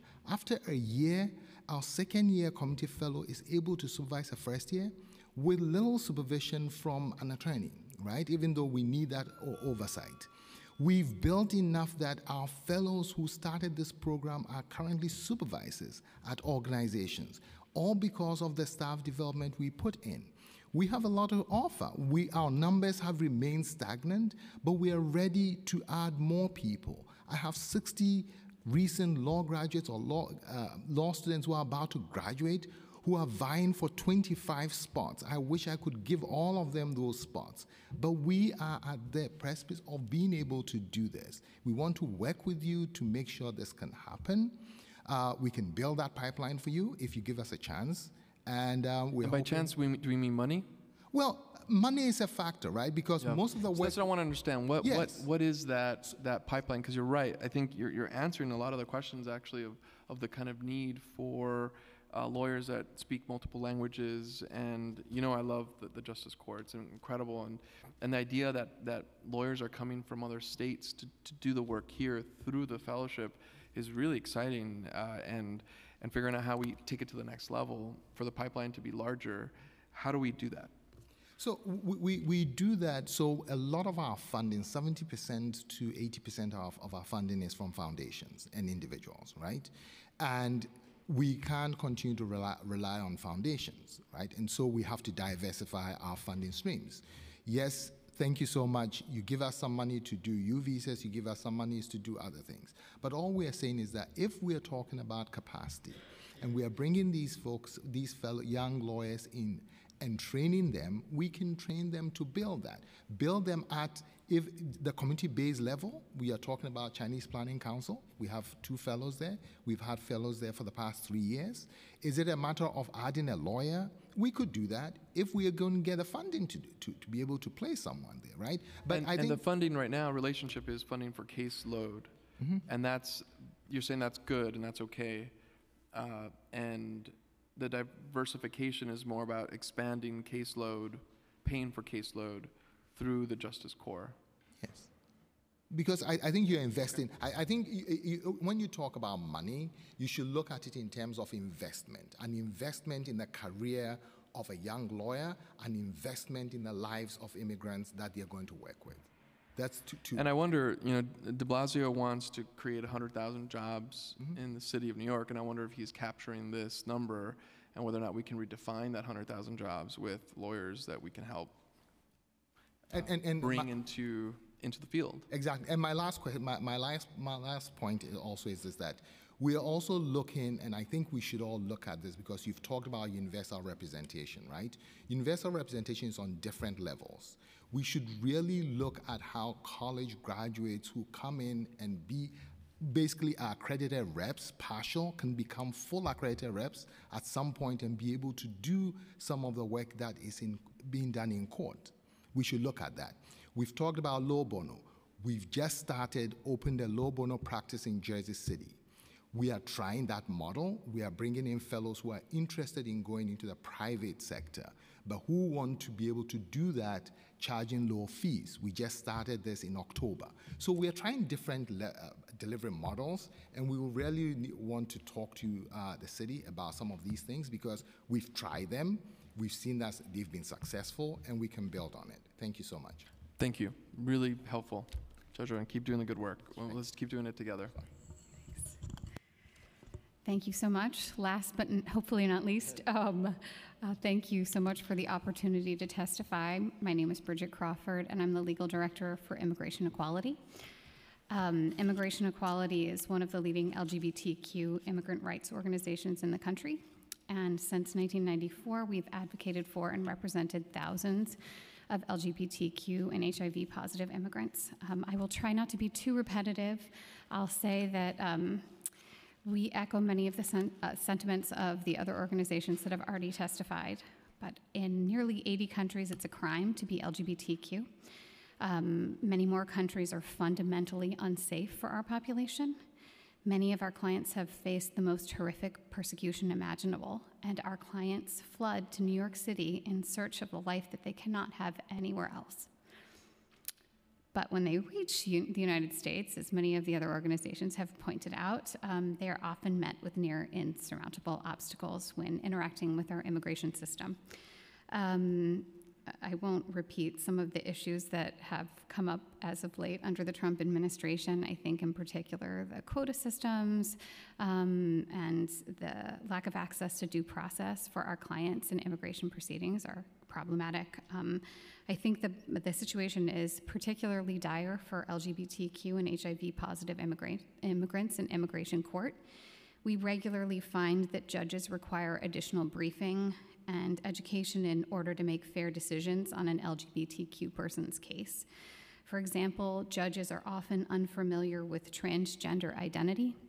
They conflate it with a person being gay, wrongly finding that, for example, a transgender woman does not qualify for asylum because it is relatively safe for a gay man in her country of origin. This is simply wrong, and it puts our clients at grave risk. The Obama administration had planned to address such issues with LGBTQ competency trainings for immigration judges, similar to what our organization does for asylum and refugee officers. However, no such trainings have taken place, and we don't see that happening in the near future. And I think it's extremely challenging for experienced counsel to be able to convey these important concepts to judges under time constraints. It is nearly impossible for a lot of pro se litigants, especially English language learners who do not know the law, may not have the vocabulary to explain these nuances, especially in an adversarial proceeding. For those LGBTQ and HIV positive immigrants in detention, justice is regularly denied. Involuntary transfers to open beds rip New Yorkers away from their communities, their families, and their attorneys. For LGBTQ and HIV positive immigrants, detention is exceptionally dangerous. A recent study by the Center for American Progress found that LGBTQ people in immigration detention are 97% more likely to experience sexual assault in detention than non-LGBTQ people. And in our experience, this bears out. Roughly half of our transgender clients who have been in immigration detention report physical and or sexual violence. In short, legal representation is more critical than ever now. An asylum seeker is 5 times more likely to win her case if she's represented by an attorney. Having an attorney raises the asylum seeker's odds by 1,000%. We know this is true. We regularly win cases. We have a 99% success rate, but unfortunately we cannot meet the need. We've seen a significant uptick in the number of LGBTQ and HIV positive immigrants that are calling our hotline, that are reaching out to us through web inquiries, and we just cannot meet the need right now.